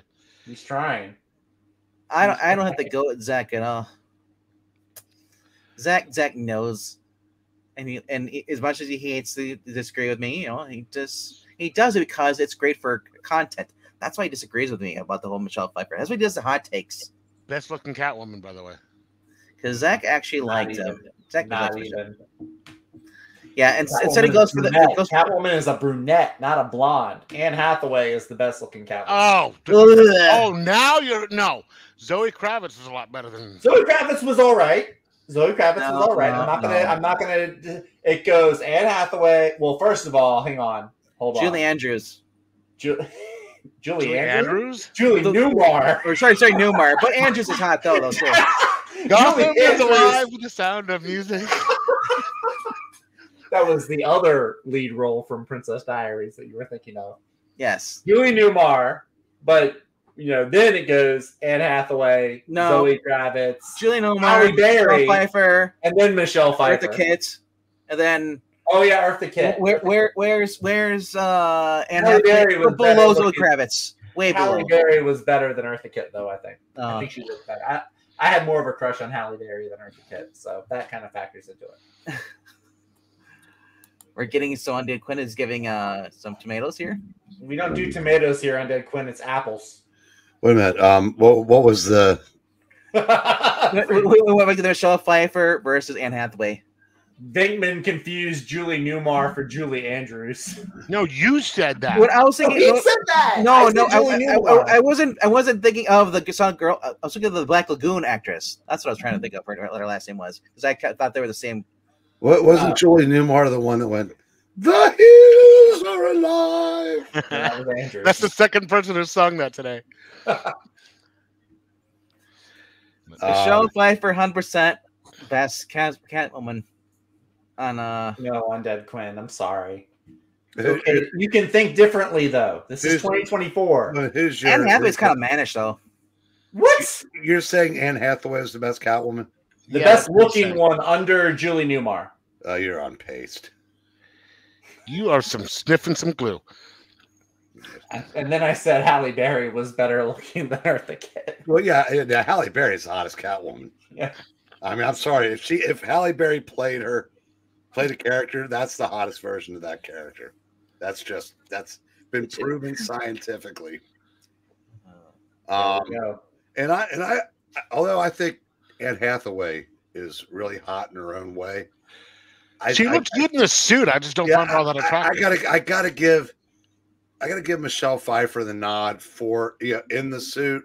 But I'll tell you, if the show had lasted a few more years, she'd have probably been the prettiest Catwoman. The black blonde that was originally the girl from Gotham.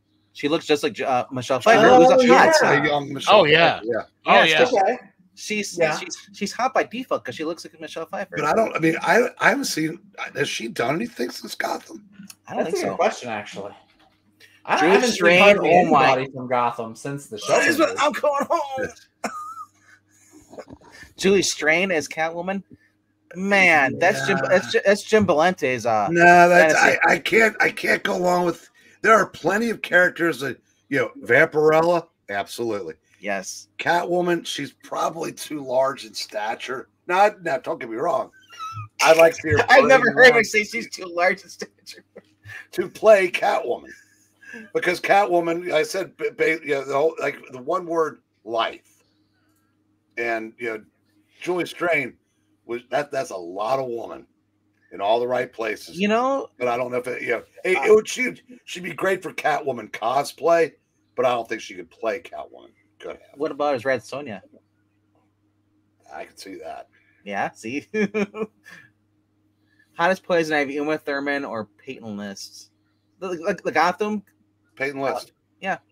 Man. Not the Peyton List from Cobra Kai. Totally different actress. Well, both Peyton Lists are hot because one was on Mad Men. She was one of the many Roger. It's just that it's not as legal to say that both are hot. Now it's legal. Before you're gonna get some looks. Yeah. At best, you're gonna get looks. Oh man. Oh yeah, Julie Strain. I haven't thought about her in a while. Yeah. Wait, last year because I was watching Beverly Hills Cop. She died 2 years ago? Sepsis, like 2 or 3 years ago, right after the booster shots and all the crap. Right, COVID. Yep. Of course, there's no connection between that. Nothing to see here, folks. But she gave nerds hope everywhere because she was married to a dork chop looking dude. That wasn't she married to Kevin Eastman for a while? Julie Strain. I don't know. They know they dated. I don't know if they ever got married though. She was married to some dweeby looking dude. Oh. Bronson Pignut? No, I mean it's just. I don't think he was connected to the business or anything like that. No. That's usually how it goes. They find somebody outside the business. Yeah. But anyway, Talia from Gotham. I don't think there was a Talia. There was a. Was there a Talia in Gotham? There was a Nissa Al Ghul. Natalia on I don't Arrow. remember Talia. Yeah, I mean it's been a while since I've seen Gotham. Christina Law is hot from Arrow. Yes. I'm trying to remember who was the who was the on Gotham the girl with the whip. The villain that was in every show for years. Played somebody. It had a hot sister. Oh, I think you're talking Jessica, about the one that, Jessica Lucas is the actress's name. but I remember on Gotham, the girl with the whip though was pretty. I think she's the one that was leading the sirens. Oh yeah. She was the one. Because there's the girl who was kind of crazy. She was like the Harley Quinn. She kind of messed around with Barbara Keene. Tabitha Galvin. Yeah. That. But Crystal Reed is the one that played Sophia Falcone. Yeah, she was in there too. Jessica Lucas always played like good girls until Gotham. Yeah, and then she's like, "No, it can be bad." Marina Baccarin, I think, was still. She was the only good girl in the remake of Beverly Hills 90210, or whatever that was. Show no Melrose Place. And because the girl that was Dinah on Arrow, she was the Heather Locklear character, and bombed so badly they brought Heather Locklear back. I don't know if she was in the 13 Evil Dead. I don't think she was. Oh, that I don't know. No, that was a different girl. There was Jane Levy. She was in. I think she's in the American version of Broadchurch. I said she was in. It's at Melrose Place, and anything I'd ever seen her in, she was. Played good girls, and she was. Yeah. She was smoking hot as a baby. I see that, and I raise you Aaron Richards. Oh, that's Barbara, right? Yeah. Oh, she was just stupid hot. Yes, I don't know if she's doing anything other after that, but I mean, Marina Baccarin, I think, was still the hottest woman on that show. I've been crushing on her since Firefly. You're not understanding where we're going with this stuff. She wasn't the hottest on that show. She was the hottest actress maybe to act on that show, but her character wasn't. Whereas Barbara Keene, I remember, and like I said, Tabitha, some of those cat suits and blah blah blah. But it was Marina. I can understand that. Her character wasn't really sexual in nature because she was Leslie Tompkins. You know where right. So you know who the girl Aaron Richards is from? Breaking In with Christian Slater. I've never seen that, so I don't. That TV series went for one season on Fox about Christian Slater. He would test people's alarm systems, and it's like, and he'd go in there, and then there was it was a very short-lived show. I remember that. I believe that's also where Jessica Alba got her start, maybe, or there was another actress. There's another actress that was on there that got their start in that show. I think we're thinking of two very different shows now. No, okay. You had Michael Rosenbaum was on there. That was Angel. Slater. No, yeah. No, that's Michael. I know. Let me go. Sorry. Yes, Angel was something different. I was correcting myself. It's Odette Annable is got her launch on that series. Okay. Same with Trevor Moore. You know who Trevor Moore is, right? He's the nerdy guy on CSI's those things. I don't watch CSI. I watch NCIS. It's a very different show. It's the same damn show. It's a very different show. NCIS is a federal government agency. CSI is local and state. Yeah. But anyway. Get it right. Who cares at this point? But like I said, Aaron Richards, man. Like I said, of course, because she's also crazy too. On the show, but also crazy in real life. Oh, is she? It's not much of a stretch for. Yeah, exactly. She's a swings one way for the politics. Why does everyone think that Emily Blunt is so hot? Emily Blunt is Emily Blunt because she's actually decent. Emily Blunt, okay. She's decent, but she's not hot. I mean, I don't know if I would say hot. I mean, I'm sure she's got that motherly hotness. Yeah. So you're putting her in MILF category. Yes. Yes. When would you And the say accent factors into it a bit too. She's got that British accent. Yeah. that Aaron Richards is like stupid, politically, cartoonishly far left? You mean, or I don't think she's as crazy as who I can't remember her name because that's how much I despise her. Kathy Gifford. Sorry. Oh, Kathy Gifford. Ew. She's not that far crazy. well, Kathy Gifford? Yeah, the one Griffin. who took the Griffin. picture with her, Griffin. with the Oh, decapitated- Griffin. Yeah. Okay. Yeah. I was Kathy Gifford. It's Kathy Lee Gifford. Remember Yeah. this? Yeah. That's us. She's probably Republican. But yeah, like I said, she's actually she's a Welsh actress. I didn't know she was British, but she's from Penarth, United Kingdom. Who's that? This is Aaron Richards. Oh, she's not American. She's not American. No, she's British. Oh. She's Welsh. Same as But- Christian Bale. I say when you guys look at their social media sites, you instantly tell by the way they tweet which way they go through. Her last tweet that she did was basically Happy Pride. That was 2020. That was the last thing she tweeted. Hmm. Oh, Yes. Erin But- Andrews. That's the sports girl, isn't it? Yeah. Oh, wow. You could bounce a dime off of that, can't you? We went from Aaron Richards to who? Aaron Andrews. Is that the one that had a guy spy on her? Yeah. Yeah, That that's- she may or may not have put up to it. Jay, what's half of 5? Geiger, mid. 2.5 is traditionally considered half of 5. Eh, like I said, he gave a Geiger a 3.5, but like I said, it's recycled. I've already read the story with him. You know, this time they put it in a Western setting, or not Western, but I mean like in a guy moves to town, bandits come to rabbit, he saves a day. You know, it's like it's nothing new. They're just kind of treading water at the moment. Unless something big happens, they explore more, go on. Or I said, Well, there's the Because I'm- this guy on the level? yeah, I mean, that's the yeah.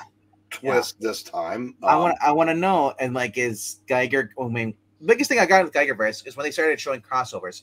When are we going to get the crossover events? You know, when are we going to start seeing more people appear more with this guy? Like, and it is. I mean, hopefully his attitude, basically his personality, becomes less boorish. You know, like I said, he comes off like Mr. Freeze.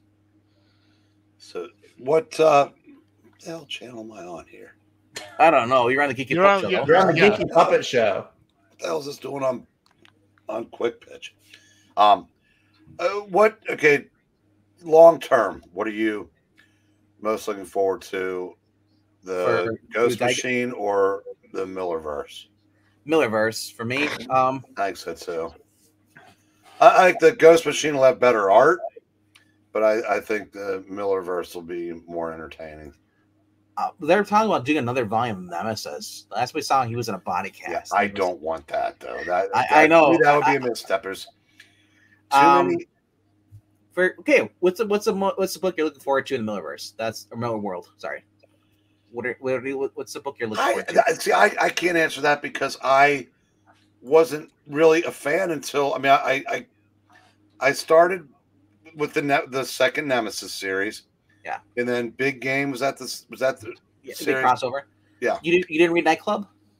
I read Nightclub, yeah, Good book. but I mean I didn't read Ambassadors or any of those. So I'm just looking forward to it's like I don't think I'm going to go back and get the stuff I missed, but I'm pretty excited for what's to come going forward.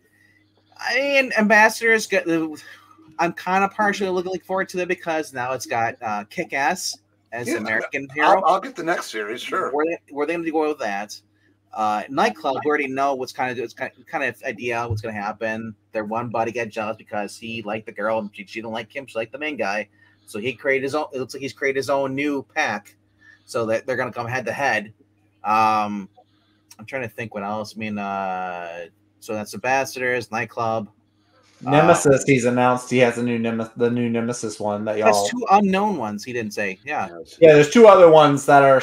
I would probably guess, just going off the way Big Game ended, I would say maybe Husk. Is it Husk? Who's the big guy? The big guy that got the smiley face and they had the bear.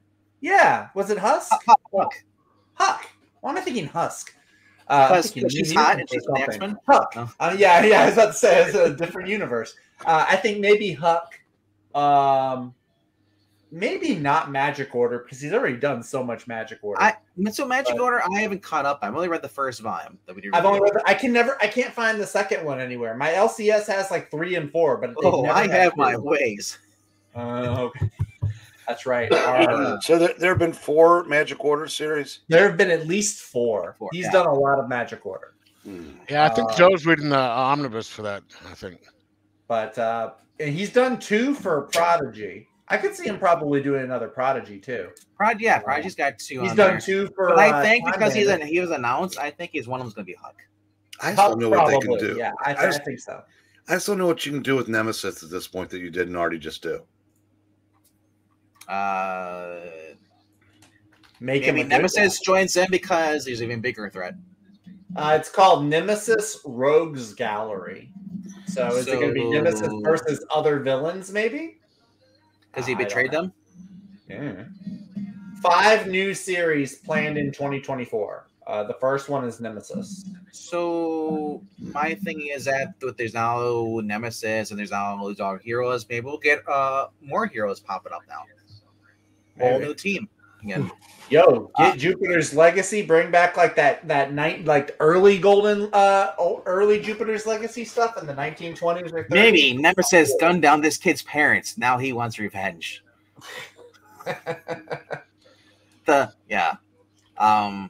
Was the mayor died right too? That town, Nemesis. Thought so. I think I can't remember. Or did he spare him at the end? Can't remember. He had them locked in a coffin or something like that, or something. I can't remember what it was. He was locked somewhere, but yeah. I'm just curious to see what's there. I mean, Huck would be a cool new series, but what we know there's going to be at least another Ambassadors. There's going to be another nightclub. I would say I'm looking forward to Nightclub. Now, over at we have we just talked about Ghost Machine, Red Coat. That's the most intriguing book to me. But I also like Rook. Rook is a space adventure. That's the thing I would watch in the TV show. I can see Rook being actually getting adapted into an actual show. The one with the nuclear family with the like hologram grandma or whatever. Yeah, Rockefeller. Yeah, Rockefellers. That's the one I'm probably looking forward to the most. What about There's also Hyde Street. Hyde Street. Yeah. That one seemed to me like a very Breenish book. It has like a really Twilight Zone vibe to it. It's kind of like Creepshow in a sense, isn't it? Kinda. Yeah, I got that vibe. I'll check it out. Then there was the one that was like the most often. I'll probably still check it out, but it was like the one where it's like a little demon kid and a little angel kid, but they're from families. That's neat. That's interesting. I'll check that out. Yeah. Breen's on the cool kid list with me and Jay. Looking forward to the Rockefellers. Zach, that is actually short for Zachariah. No, it's not. Okay. It's short for Zachary Banks. I'm happy to let you guys on the cool list, but I've been here the whole time. Yeah, he's been on the cool list since before you were born. No, Breen's been on the cool list since the Ice Age. That's when he created it. Right. Yeah, because he's ice. Remember, tell me everything that happened up to now. Well, first the Earth cooled, and I said, "Hey, can somebody get me a jacket?" Members only. There you go. Polar bears only. Let's take the polar bears. Now, speaking of good series, I just getting done with the second Moon Knight Omnibus that had the Chuck Dixon series. Oh, nice. That was a good. I think that's the best. One of the best series of Moon Knight. But the only problem is they took all the identities away. It was just Mark Spector and Melina. They took away all the stuff, and then Frenchie? gave no No Frenchie. No, there's Frenchie. It was Frenchie and Merlin. So because he wasn't pretending to be Jake or pretending to be Stephen Grant. He was just no. They took it. He was just Mark Spector. Got rid of the other two, and then he was still living at the same house and running the businesses, and nobody bothers to explain I mean, they don't explain how he got rid of them and why. So I would go questioning go it. back and read the Doug Mensch series that came before this because there's something happens to him at the end, and because it did so that's why there's no explains what's going on because Well, there was also a Fist of Khonshu series in between that and Yeah. Spectre Moon Knight, and yeah, personally, I know the older I get, the more I tend to gravitate towards the past, but I just don't think anything's come close to the Doug Mensch. And he didn't write it all either. I mean, all of it. I mean, I know there was somebody that finished the series. Yeah. I mean, some of the issues, but that series to me will always be the best. Yeah, it is. It's Chuck Dixon. I think that one is second. And I love Chuck Dixon. I mean, that's Breen bummed me a cigarette. I'm all wound up tonight. Oh, wound up. Sorry, my bad. Love to help you, Jay, but 2 days and counting. Nice. Really? Nice. That's why he's got the beard. He's stressed out. That's what it is. That's I'm probably I may even end up hospitalized over how bad I feel. Are you gonna try the chewing gum method or the candy cigarette method? No, I'm done. That's it. No, I had it down to a little more than a half pack a day. Well, and so which makes 4 years ago when I had shortness of breath and had to go to the hospital, they kept me overnight, and I figured out, okay, I've got a day in. I'm going to see how long I go, and I beat it. And so but then 7 months later, COVID hit. Yeah, and I thought I was going to lose everything, so I panicked and reached for the crutch. Yeah. But thanks, Jay. But I mean, I haven't accomplished shit yet because it's been 2 days.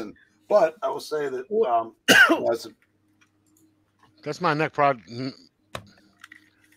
Tic Tacs. These have been within arm's reach the whole time. Oh, those are cigarettes. Yeah. That's my next project. But it's I did drinking, and I've dropped like 30 or 40 pounds already. Nice. Now I need to quit smoking. I've only been out twice for one during this whole thing, so it's not that bad. No, it's I mean, I didn't quit because I want to. I realized I have to. I said it's whatever is taking root there isn't letting up, and at some point it's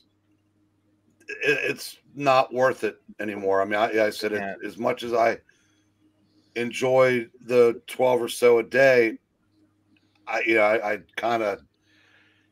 hoping I didn't wait too long. Cost something. Yeah, I mean, I'm kind of scared because they said there was something on my lungs. It's nothing. They said it's not cancer or anything like that. There's some polyps on there, and also they said that I've what is that? COPD. Yeah. And so I've got to stop, but it's the only thing that's keeping me from killing people. I hear you though. When I smoked back in high school, I did for about a year and I enjoyed it, but then I realized, wait, this is like I'm enjoying it too much. But what made me quit was the price of cigarettes going up. Yeah. But and that's a good incentive. I've quit twice. It was like a month and a half. Then I got robbed, and the guy hit me with the butt of his gun, split my face open. So I had one to calm down, and it did it. And then I was there for 2 years out in LA, and I started back up again. Did he rob you, or was it a cop hitting you? No, it was a guy who robbed me, and then the cop said that I should have pulled a gun on him, and I said by the time I had a chance, the guy was running away, and I would have had to shoot him in the back, and the cop's like, I don't see the problem with that. Yeah. I mean, you might clip them, if you miss, if you're that bad of an aim, if you're that kind of knocked out loopy. But I was just curious because some people I know people that shop gum, they quit cigarettes, and ever since then they just basically just chew gum, or they do the candy cigarette or something like that, or a sucker. So something holding it in your hand, Yeah. And I find it harder to quit smoking because I've tried a couple times since then to quit smoking than I did to quit drinking. Because I went was in the hospital for a week because they wanted me to detox. They did my month in rehab, and I haven't had one since, and it's been almost 2.5 years. And I've only had a couple times where I've wanted to drink, but when I don't have the cigarette, I can't quit. So MK says, he says, I thought of starting a pipe. They smell nice, but everyone tells me don't start. It'll ruin my voice. You already have a deep voice. If you start smoking, you are like Barry White's like a soprano compared to you. You know, Jeff, I think one of the reasons why it's harder to quit smoking than drinking is when it's time to quit drinking is when you realize that drinking is cutting into too many other parts of the day where it doesn't belong. Yes. And you realize that it's, and if you start again, that's like, oh shit, man. I may never get out of it. I may never stop, and they might find me dead in the gutter. Yeah. But smoking is around the clock habit. Yeah. And other than the fact that it's been stigmatized and there's a lot of places you can't do it. Whereas, I mean, hell, when I first started smoking, there really wasn't any place you couldn't smoke, including a plane. Oh, yeah. I remember being on the plane with that. I wasn't old enough. And if you fall off the smoking wagon, it's like, oh man, that sucks. But I said it's a lot harder to quit for those two reasons. I think. And also, it's not going to cost you your job. It won't get you homeless. You drink. You can lose your job. You can lose your house. It's kind of like you look at because you look at it's like smoking. It's not really and it's like it's so easy to basically just like say like, oh, I'm gonna quit that and then just keep going with it because like you said, it's not gonna affect your job. Unless you are having problems towards the breath, that will affect everything. Yeah. But my thing is like the alcohol will cause you to be drunk, and especially when you start waking up and you don't remember where you've been. Blackouts. That's scary enough. It is. Cigarettes. You don't really see any effects at all until you start coughing up blood, or you can't move as much because you're so short of breath because your lungs are being affected. And most people don't go to doctors because, well, one, it's expensive, and two, most people don't believe that doctors really do anything for you. You get quack doctors, and that really puts a bad taste in your mouth. So I mean, and some people, and the third reason is that people are scared to see if they have anything. You get open, you start getting up in age. I've got a laundry list of shit. Yeah. That was my well, she's now in her 80s, but that's my brother-in-law's mother. She never wanted to go to the doctor because she was afraid in her 70s they're going to find something, But she doesn't smoke or anything like that. But still, it's like, so like I said, cigarette is kind of like the easy thing to do. The way I quit cigarettes, and because I would bum a cigarette when I went at the bars on the weekend. I didn't buy packs. So I was the guy that bumped. So when people stopped giving me cigarettes, that's not that bad. I know people who only smoke when they drink. Yeah, and but I drink on the weekends. So I kept it that way. But then I realized, like, it's what do you do on the weekends? Oh, I go out the bar every weekend. It's like it becomes routine, and at the point where it's like I feel like I need to go. My friends are, you need to come out and drink with us. It's like every weekend. It's like maybe you want to do something else on that weekend. Jay, honest answer, 0. Yeah. None for me. None for me. Well, that's like I said.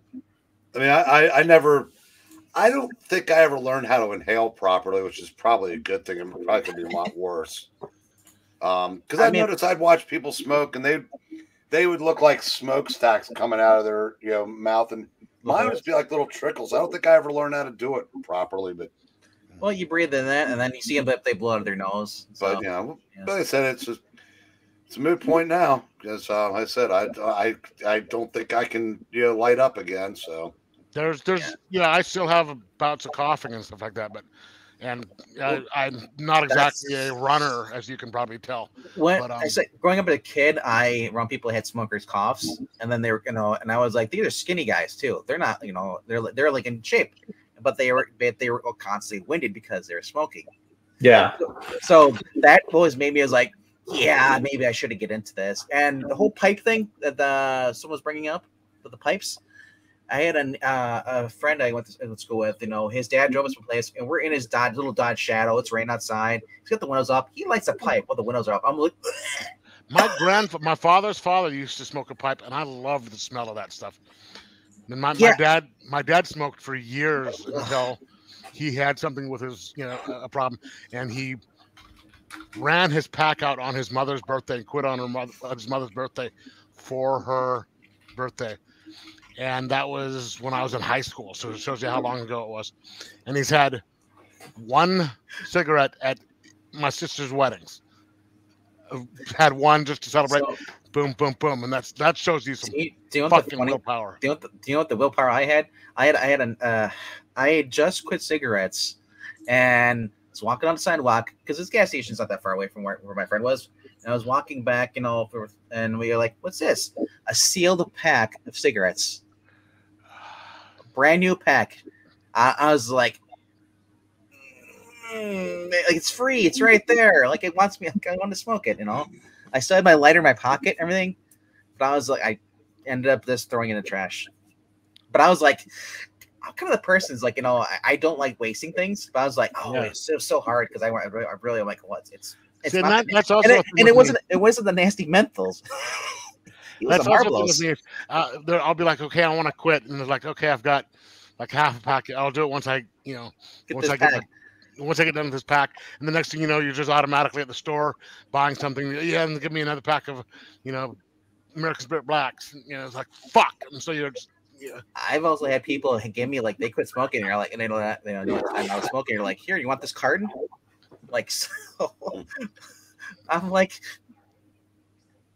I mean, I had sure. I probably had better part of 2 packs still but Yeah,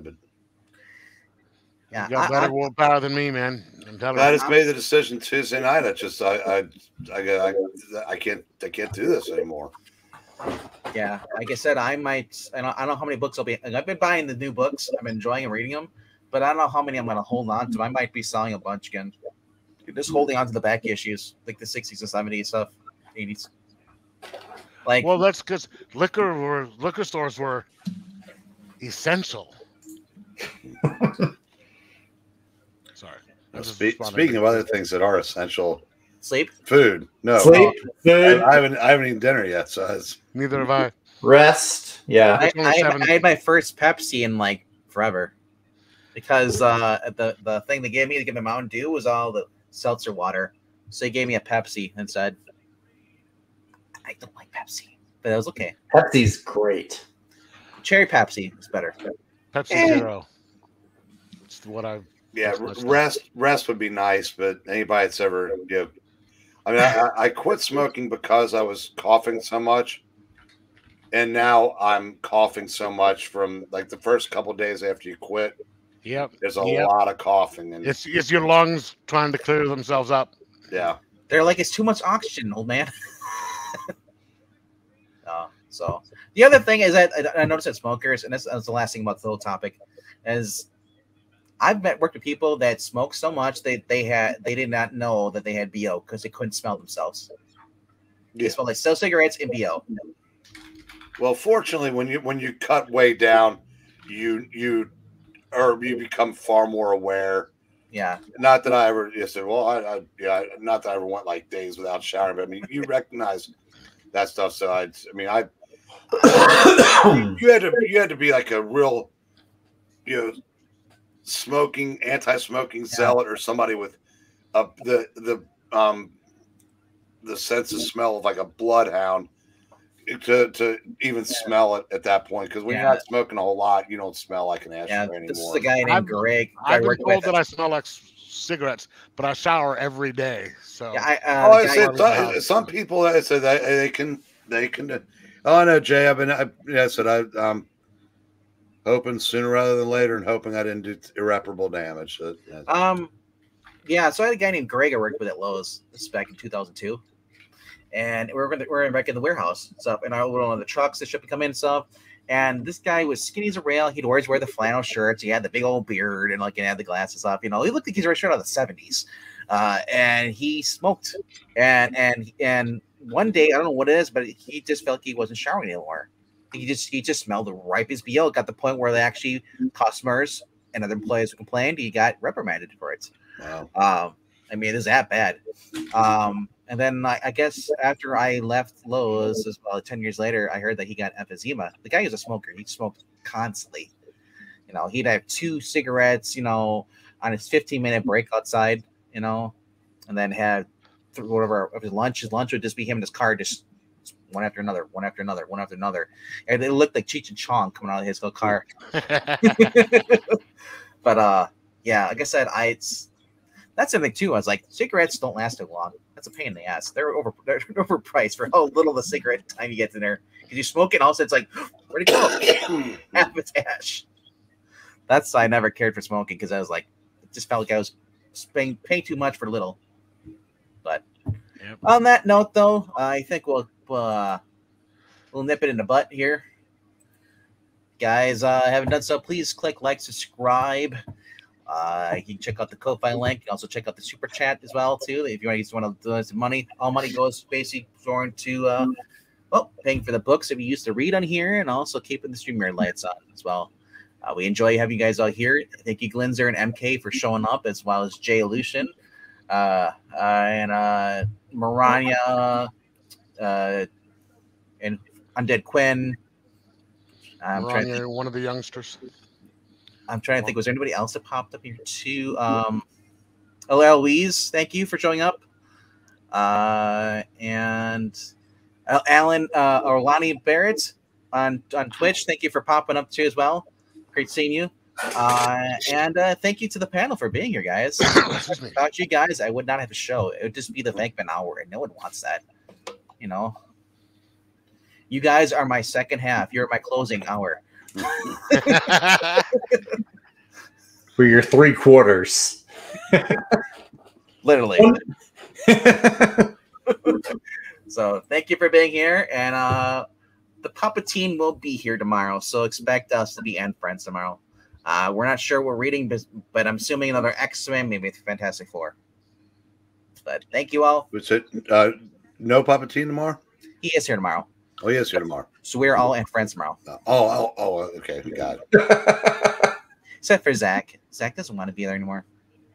I'm and enemies now. I'm not and friends. You're frenemy. And frenemies. I noticed that Zach's drifted off to the Monday nights readings. So not this Monday. This Monday I have work appointments came up early this year. We'll miss you because we started reading DuckTales. I know. Nobody's gonna miss my Huey voice. Man, I hated my voice for that. I went back and listened to it. You know, Zach, there is a chance that Venkman might be addicted to reading.